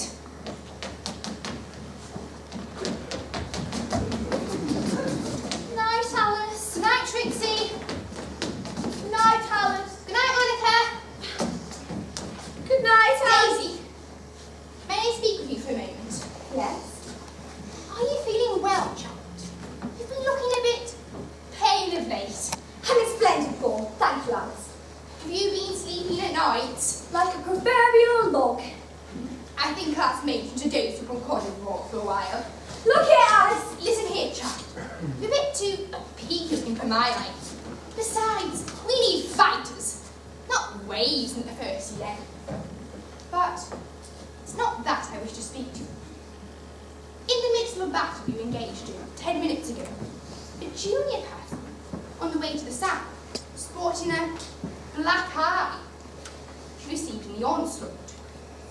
She'd been set upon by a group of girls, led by Sybil Burlington, who refusing to join the foray against the sneak of the fourth, as I believe you were known. Now, does this have anything to do with the fact that when Claire counts upon you and Trixie, to also happen upon a second form feast, who now see you is a sneak? I'm afraid I can't say, Alice. I have no intentions of fighting any battles on your behalf, but right must seem to exist where it does. Would you like me to have a discreet word with the seconds? No, thanks awfully, Alice. I mean to settle this on my own account. Are you sure, child? Absolutely. Very well. Off you run along to bed, then, Kitty. Alice, Yes, child. you're not rowing with Sybil on my account, are you? No, rest assured. But I can't allow anyone, least of all the vice captain before, to get around dishing black eyes to on sun-dry. Young Sybil will find you early to Miss Gibson if she crosses my path again. Thank you, Alice. Good night, child. Good night, Alice. I say, Daisy, the hairy star! I know, oh Trixie, how glorious! How uncommonly brave of you to think of such a scheme! How tremendously decent of Monica. We must act at once, for Mrs. Skablowski. Tomorrow. Tomorrow, hint, Bessie, Fulgate!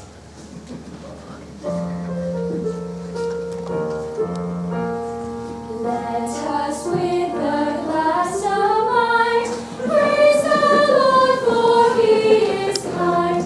For His mercy shall endure, ever faithful, ever sure.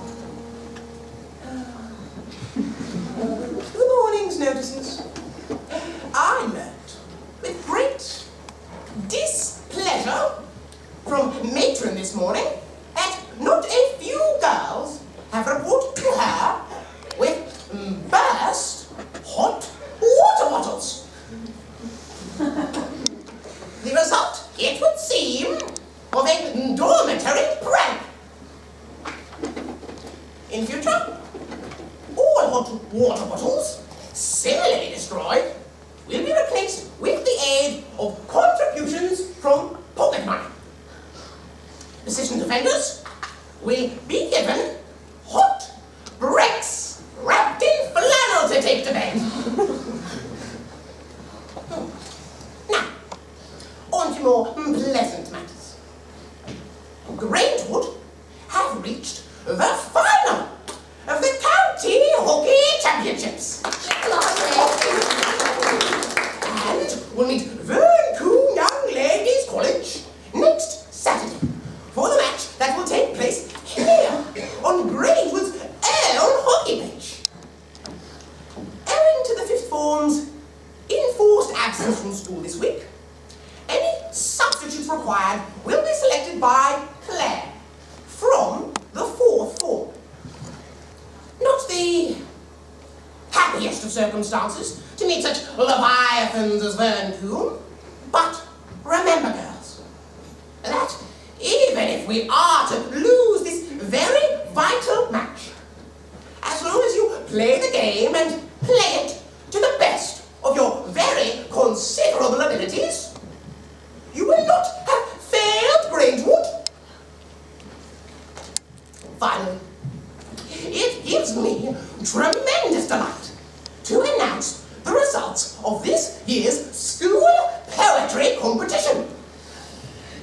Although many entries were worthy of high commendation, all the credit this year goes to the upper fourth, who have submitted the 2 winning entries. In second place, we have the Meditations of a Lighthouse, produced by Sybil Burlington. My word! This is stunner! And this year's winning entry is a poem on the subject of heroes, penned by Daisy Meredith. Well done.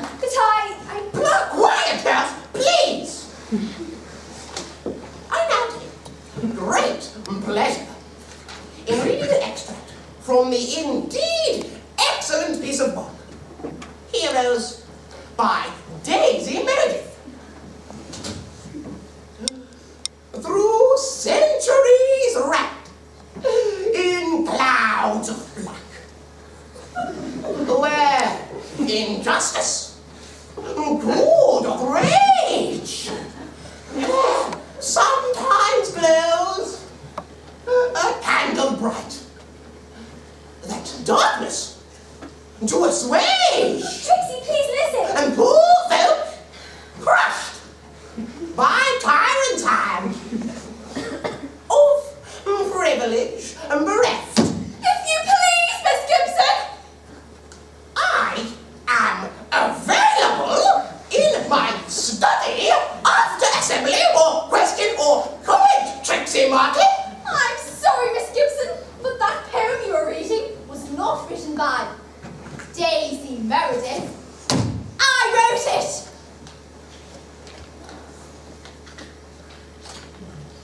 Is this correct, Daisy? Yes, Miss Gibson. Is this your handwriting, Trixie? Yes, Miss Gibson.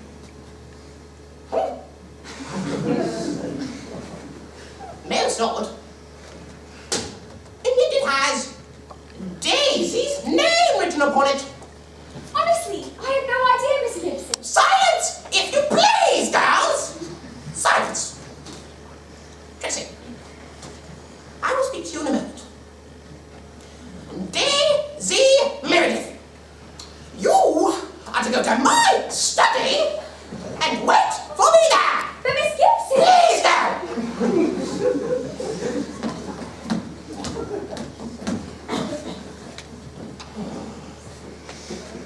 School is missed. What a beastly business! I would never have thought Daisy would be capable of such a frightful plot!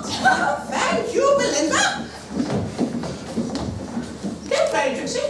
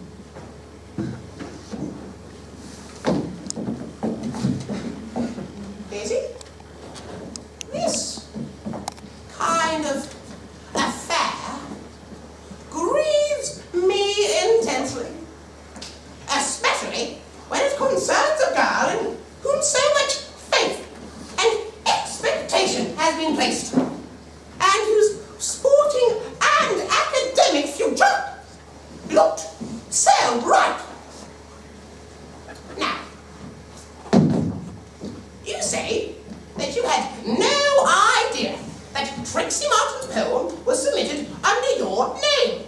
Not at all. On my honor, Miss Gibson. And yet, the name Daisy Meredith, inscribed at the top of the entry, compares remarkably well with other examples of your signature. But I would never do such a thing to Trixie. She's my best chum. Not even in fun? Not even in fun, Miss Gibson. A certain member of your form, I shall not mention her name, came to me with your geography textbook, in which I found this: a printed list of answers to a certain geography test taken some time ago, in which you came out on top. Miss Gibson, honestly, on my honor, I had no idea about the geography paper. And this was discovered at the back of your boot-out. I borrowed it. I can't tell you why, Miss Gibson. It's a point of honor. But I swear to you, I had nothing to do with the geography test or the poem. I must say, Daisy, I find extremely difficult to believe anything of a girl who has remained silent whilst her school fellows have suffered the loss of 3 days' games and confinement to the school grounds because of something she had not the courage to own up to. A girl also blind to the distress that this seeming theft has caused to the Beaumont family, particularly Claire. But I would never do anything to hurt Claire, Miss Gibson. I can only conclude, my dear, that perhaps we have demanded a little too much of you, and that the gulf between schools such as Grangewood and of the elementary kind are wider than between. And I see the events of the past few weeks being as much my fault as yours in having placed you under the tremendous pressures resulting in the matters now under discussion. I'm awfully sorry, Miss Gibson.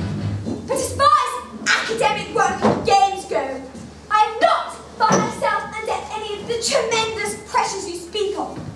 Neither am I aware of any enormous gulf between Grangewood and my previous school as you are.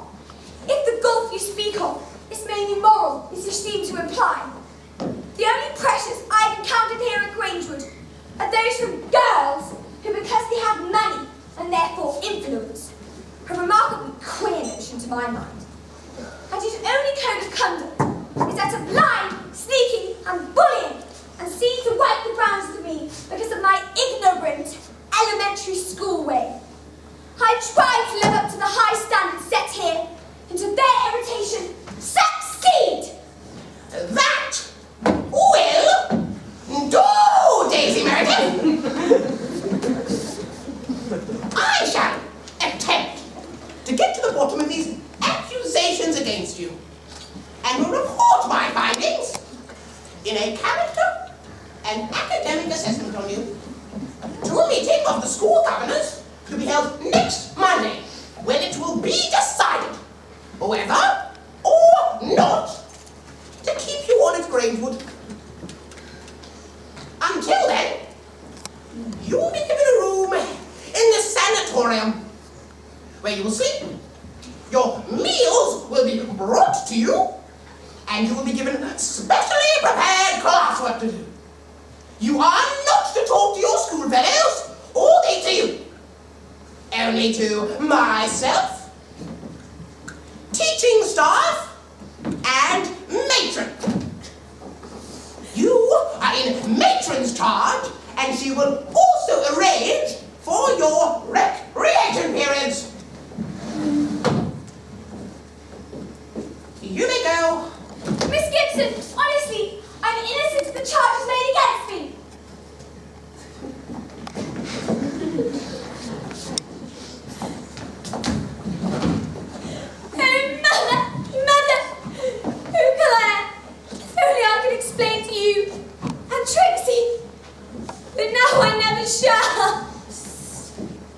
Trixie! Daisy! You'll get into fearful trouble if we find you here. I know. It's perfectly beastly. We've been ordered not to speak to you. On pain of death. Trixie, do you absolutely wish to goodness you never even met me? Do you believe I entered your opponent's mind? No, old chum. Not for so much as a minute. I'm immensely sorry. I spoke out in assembly, and not to Miss Gibson in private. I'm afraid I lost my rag. I would have done exactly the same in your position. It was fearfully hard not to be dismal when everyone else believes I did do it. We found Sir Digby's book, you know. I suppose Claire detests me now. The book! Mrs. Kowalski! The treasure! Daisy, we must stop him. But how? I'm not supposed to be in this room except to go to piano practice. I'm not supposed to be in it. I'll work out some sort of a scheme. I'll also find out who rigged the poetry competition. Probably someone's idea of a joke. A queer sort of a joke. There are fearful rumours too about you cribbing for the geography test. What is the truth, Daisy? I'm afraid I can't say. I'm not a sneak, whatever else I may be. I've got to go join the others in the field. I'll creep up and see you later. Cheerio, sir. Princess Forget. 2 days till the final. Dan is still out. Carol's hurt her knee again. And the fifths are away. But there's no use, Alice. We'll have to put in some of those babes from before. It's 2 we shall need. And if we're to beat Barncombe, they'll have to be good. This Trixie Martin, splendid little playmate to put a mind to it. Oh, Belinda Masterson. She's decent. Well, there's our team. Oh, I say, who is that who plays so beautifully? We Daisy Meredith. Oh, a mistress, surely. No, Daisy Meredith. Matronettes of practice when the music room lies empty. Poor child. Someone who plays like that cannot surely be guilty of the things she's been accused of. It's my belief. She isn't. If only we had proof, Alice. Oh, I must say, I've noticed there's certain elements of the school who've done their very best to make life tough for that kid. Can we not find that proof? But we haven't time. The school governors meet to discuss her fate on Monday. I suppose we could have a jolly good go in clearing her name, though. Even though she'd walk off with her grandfather's book and deprive the school of 3 days' games. I was awfully fed up about that, I admit. Daisy told Miss Gibson she held back in grounds of honour. And let me tell you something now. I don't believe a girl like Daisy, who loves the game so very much, would hold back for less. She always struck me as a frightfully decent kid. And do you not find it queer how she would purposely set out to ruin herself and expose herself as a cheat and a leech upon her best friend? That settles it, Alice. We'll carry out our own investigation into this affair. Oh, thank you, old thing, for reminding me that, as well as being sports captain, I am head girl. It's a deputy's duty. I say, what a row! It's Trixie Martin! She sprained her ankle! I'm going to find the matron! Jesus, Mary Joseph! There goes another member of our first 11. Neil desperate pardon me, darling Claire. We're sunk. We may as well hand the trophy over to Barncombe now. We'll find another substitute. Is there anyone else good enough? Daisy Meredith! Will Miss Gibson be persuaded for the sake of the school? She must!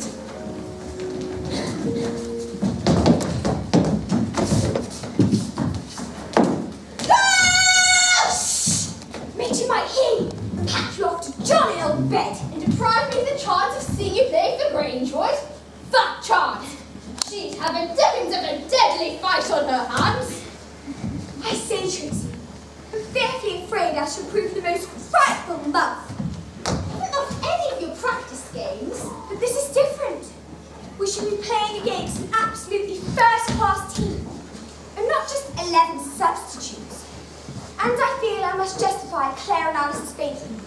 After a tremendously hard job they must have gone through persuading Miss Gibson to let me play. I say, do you think any of the Granger girls will let on that one of their team is under threat of expulsion? They wouldn't be such a pack of mean cats if anyone, even that reptile, Sybil Burlington, utters a word. I will pick them every morning till the end of term. I say, would you ring with immense gratification? I say, Daisy, isn't it the two of us been here in the sun. Things have been a lot jolly since she's twisted your ankle, I admit. Gets us even further away from discovering the treasure though. I lay awake at night and think about it. No wonder you're looking so pale and ghastly. Rot! I'm fit as a fiddle. It would be topping though, if we could find the treasure before I leave. I do so want to make it up to everyone, being such a frightful disappointment. Good luck, Daisy, old thing! Play up and play the game. I've got to go join the others in the field. Wait, Daisy! I saved this dirt! It's a really Trixie, you're a real chap! Oh, good luck, Daisy! Spetsy Fulgit! Hey, Spetsy Fulgit, Daisy! Hey, Spetsy Fulgit!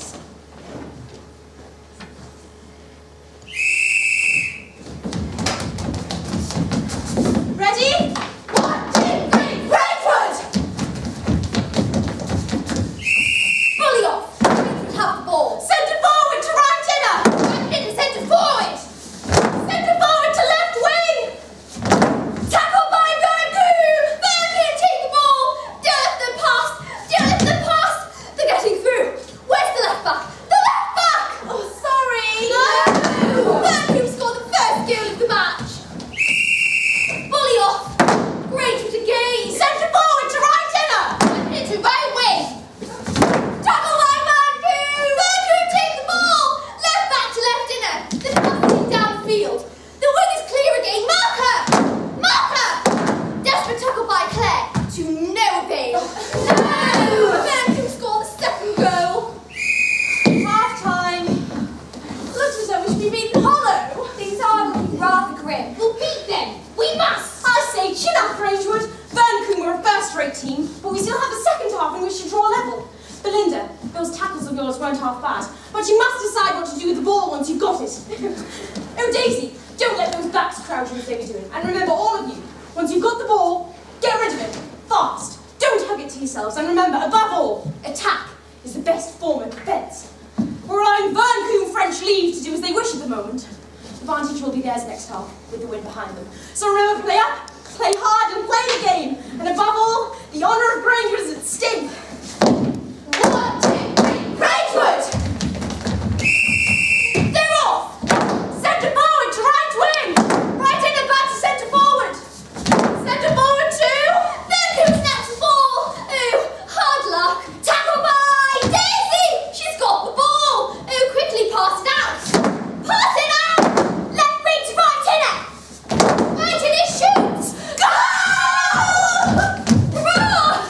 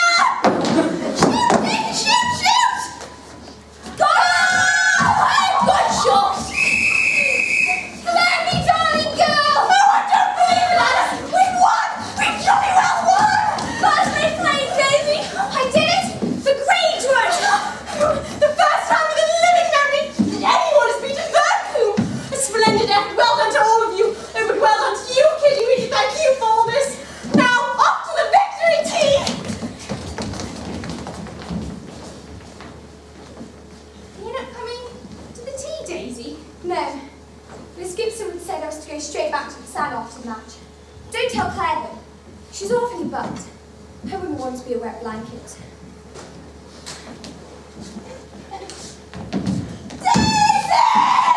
You are absolutely, uncommonly, spiffingly glorious! Daisy? They booed me, Trixie. You booed me.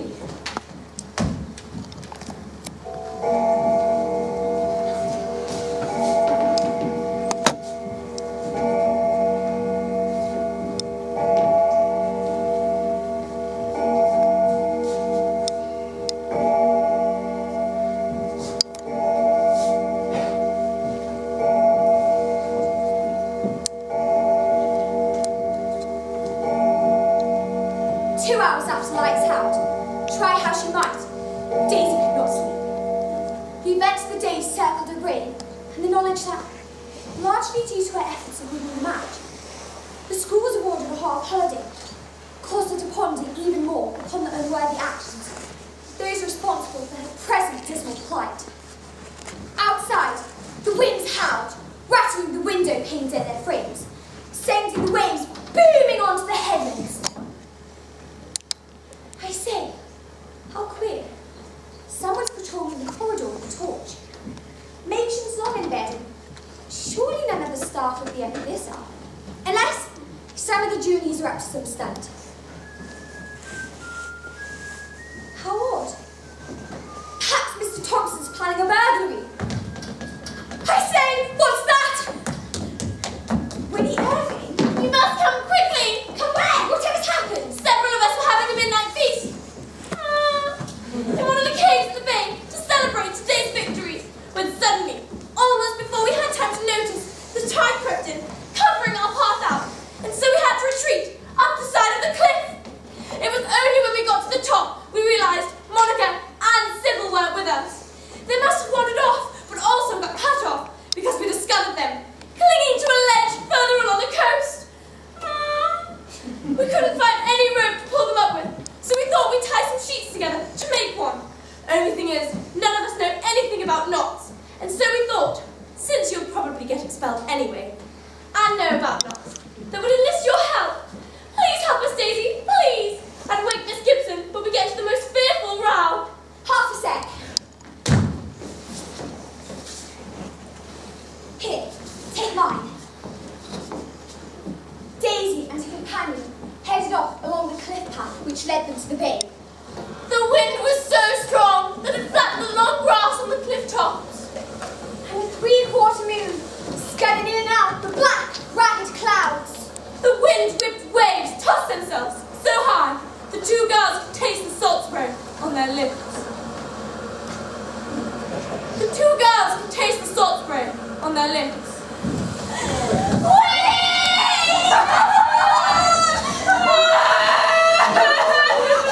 Daisy leaned over as far as she dared, and there, over below her, were the pale, pleading faces of Sybil and Monica. But we cannot. That's what we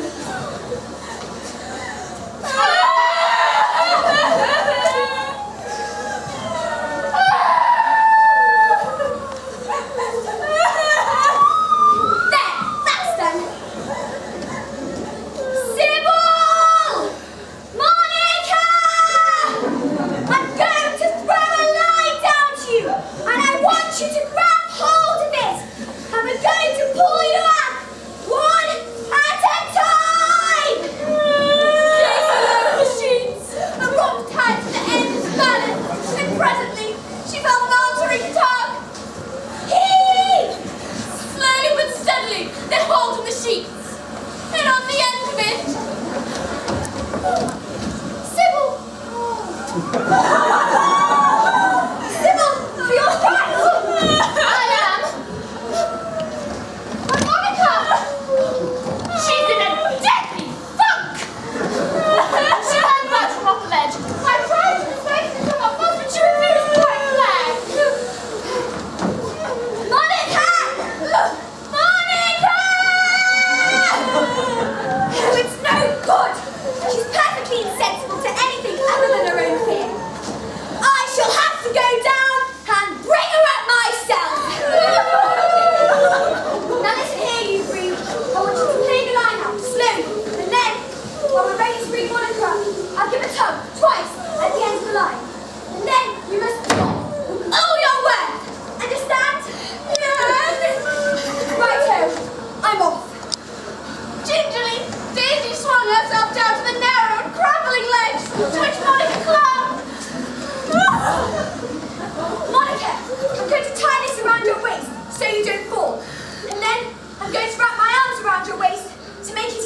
like the mature form. And then we're going to go up the side of the cliff together. Understand? No! Monica! If you don't do as I say, we'll fall, the both of us, into the morass below. Do you understand now? Yes! Good.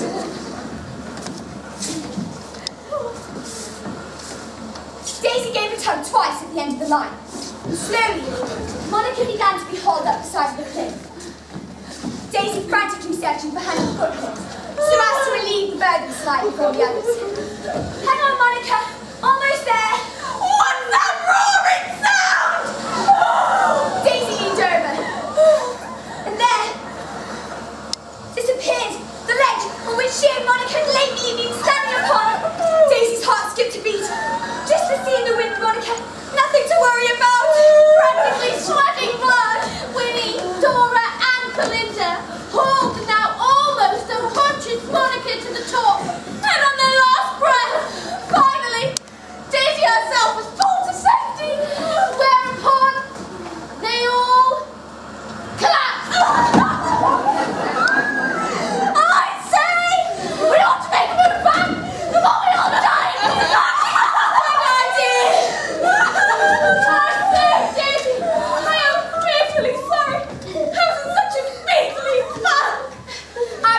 Tremendously heroic myself. Yes, I must say, it was jolly decent of you to rescue us. Anyone would have done the same. They stumbled along the cliff path back to school, exhausted in body and mind. Especially Daisy, who after a week of sleepless nights wasn't sure whether all that had happened hadn't been a dream. Daisy followed last to close the school gates behind the others. She paused for a final look at the silvery moon illuminating the unruly sea. Daisy, Meredith! My word! Miss Gibson! You were forbidden to leave the sanatorium without my express permission. And can I place no trust in you? Have you no sense of honor? Well, you will flout the rules of Grangewood no longer. See me tomorrow morning in my study at 9. Now, go to bed this instant. Oh, it's no good. Everything I do is wrong. I just don't belong at Grangewood.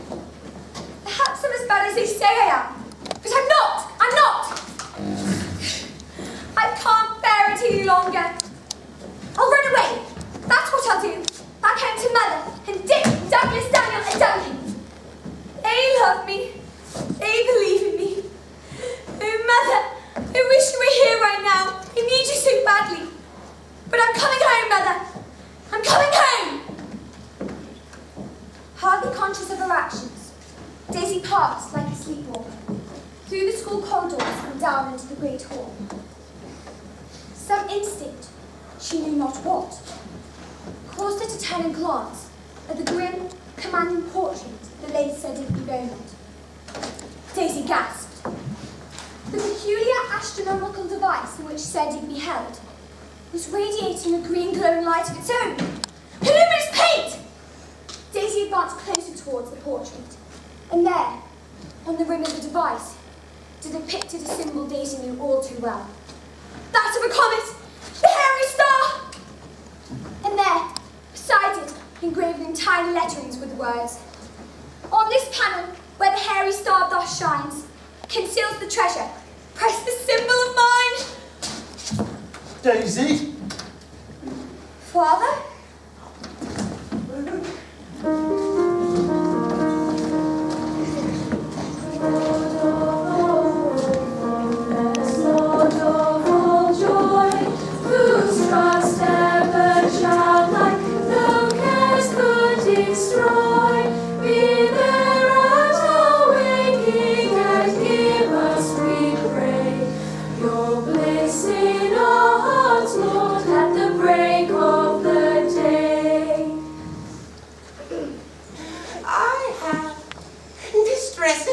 But important news concerning one of your number.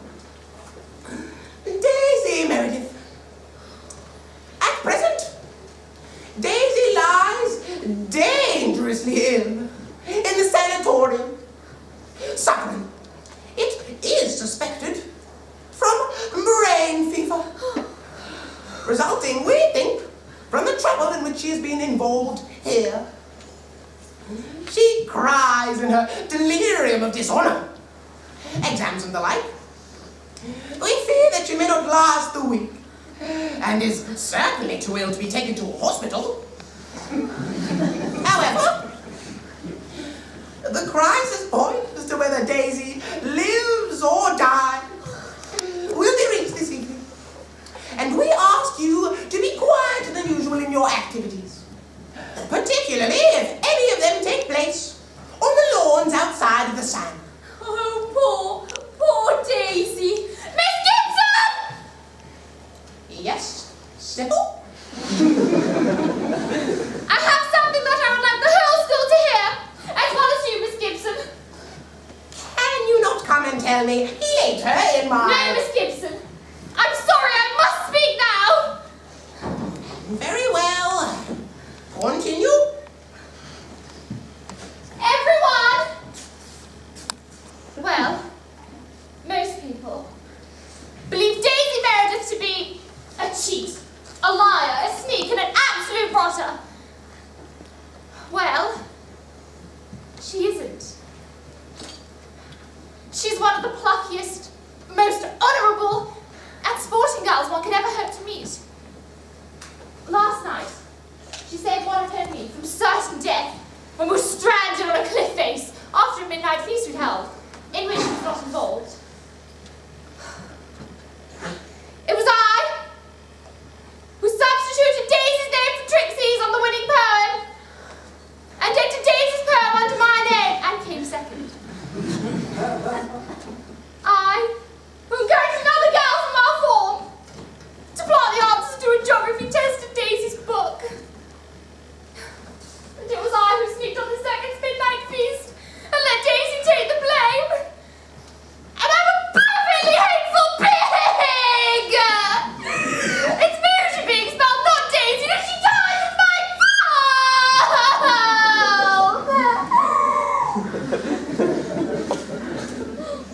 Well, sir. I am glad that you have had the courage and honour, belated though it is, to confess the true state of things. Though I cannot say how sorry I am that a girl who has been at Grangewood for as long as you have should have fallen into such dark and evil ways.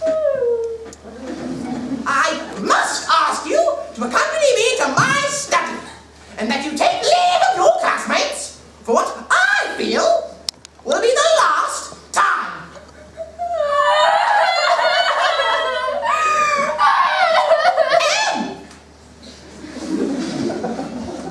It may also interest you to know that the Belmont treasure has been discovered by Daisy Meredith and her father, who is known to us as Mr. Thompson, but whose true identity is that of Sir David Belmont. Uncle David! The younger son of Sir Digby Belmont. Jemima! School dismissed. Oh,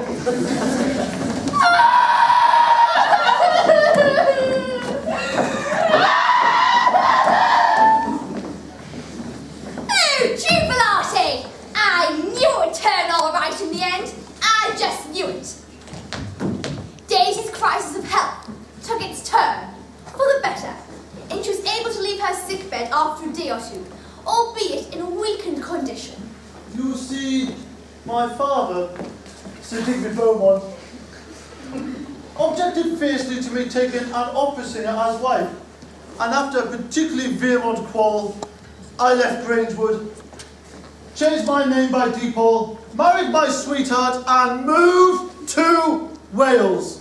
Where you spent many happy boyhood holidays. Isn't that right, Father? It certainly was, my darling. We bore a family and lived very happily. I earning a living as a doctor until war broke out, and so, wishing to serve my country, I enlisted in the Navy. However, one day, my ship was torpedoed, sunk, and I survived by clinging to a spar of wood for 2 days, until I was rescued by a passing ship, whereupon I lost all consciousness for a week. On coming to, it was discovered I lost all memory of who I was and where I'd come from. All my written papers being washed away through my ordeal at sea. I was utterly destitute, friendless, and I might have remained so if it hadn't been for a Russian count aboard ship who befriended me escaping from the revolution. As luck would have it, he was destined for England, and having gained a job in the English girls' public school, he found work and shelter for me. That teacher's name was... Mr. Skabowski! Yes. Gradually over the years, my memory returned, and to my surprise, not only did I find myself working in the birthplace, but my daughter was a pupil at the school which has since been founded. I was determined not to reveal myself to Daisy until I could offer her something more than my poverty. Though, there is no shame in being poor. So, I plotted with Mr. Skabowski to uncover the treasure that my father had hidden. That explains Mr. Skabowski's strange manner towards us. And also that clue, the Sir Dick said lay with his younger son. That tune you were always whistling, Sir David, all through the night. Ever my favourite tune, I confess. The link with the luminous device, and the comet, the hairy star. Claire! Good afternoon, my plucky young cousin. Now, Uncle David, now the entire school awaits upon your return. That won't be for a while, I'm afraid. This scholar's going on a convalescent holiday first. Well deserved, I say. Oh, in a while, if you look out of the window, you will see that wretched Sybil Burlington depart Grangewood forever. They aren't expelling her. Oh, I should jolly well think they are after all she's confessed to. Oh, Claire, please don't let them expel her. Give her one last chance. She must have some good in her to have owned up the way she did. It's not her fault snobbish attitudes have been bred into her. And Rachel can help change them. Oh, Claire, please do be a sport and have a word with Miss Gibson on my behalf. Very well, I'll do my level best. I suppose every worm can turn. I'll catch her before she leaves Miss Gibson's study. But I say, this is all becoming uncommonly dismal. There's to be games and dancing this evening, and the entire school would simply adore it if you could come down just for a moment. Will you? Everyone will be immensely bucked. And I'll be by your side. Very well. It's topping of them to want to see me before I leave. Splendid. Must go, old chum. There goes the bell to prep. I must go too, I'm afraid. I have to supervise the babes. See you later, Kitty. Daisy, I'll leave you to get dressed. I must send a telegram to Mother. Oh, Father, I'm so tremendously happy. So am I. More than words could ever say.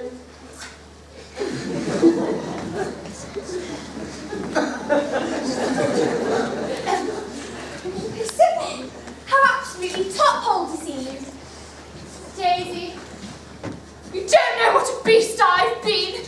I'm so... Sybil, don't. You saved me from expulsion.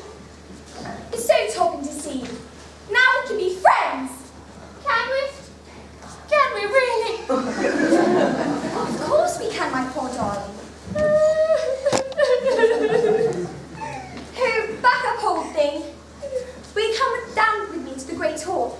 I need someone's arm to lean on.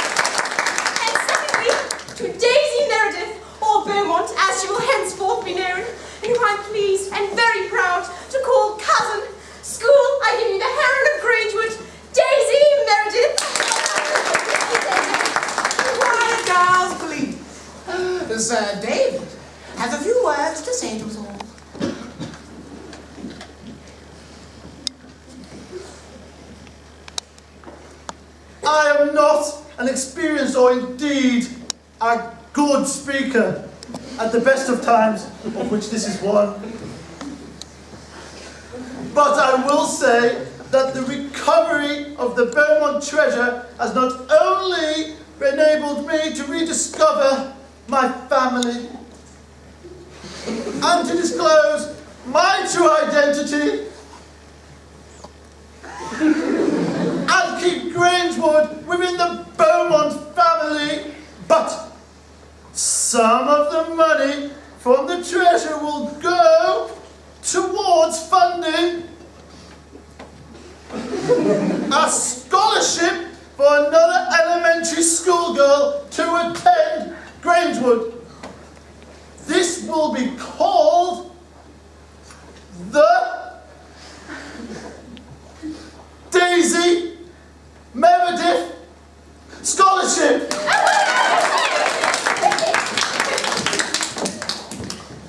First of all, I ask you all to accept with open arms the scholarship girls who come to Grangewood. Thanks awfully for the top hole reception you've given me and my father this evening. I'm proud to be, once again, a girl of Grangewood of the Apple Four. We're proud of you, Daisy. Secondly, I ask you all to accept with open arms the girls who come to Grangewood. They may have heaps to learn from us about our sporting and academic traditions, but my word, have you heaps to learn from them too.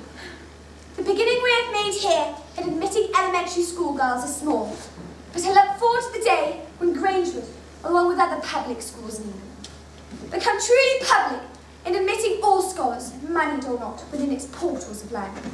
And to the day when there is a Grangewood in every city, town, and village in England!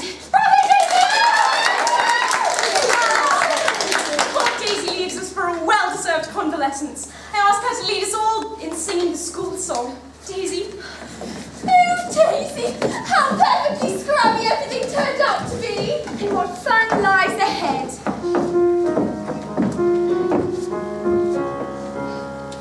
In days of yore, female sex of learning they had known, but now thanks to bold pioneers, education they have won. Proud girls and women teach and learn in many a famous hall, but of them all there's none more dear than that of Grangewood School.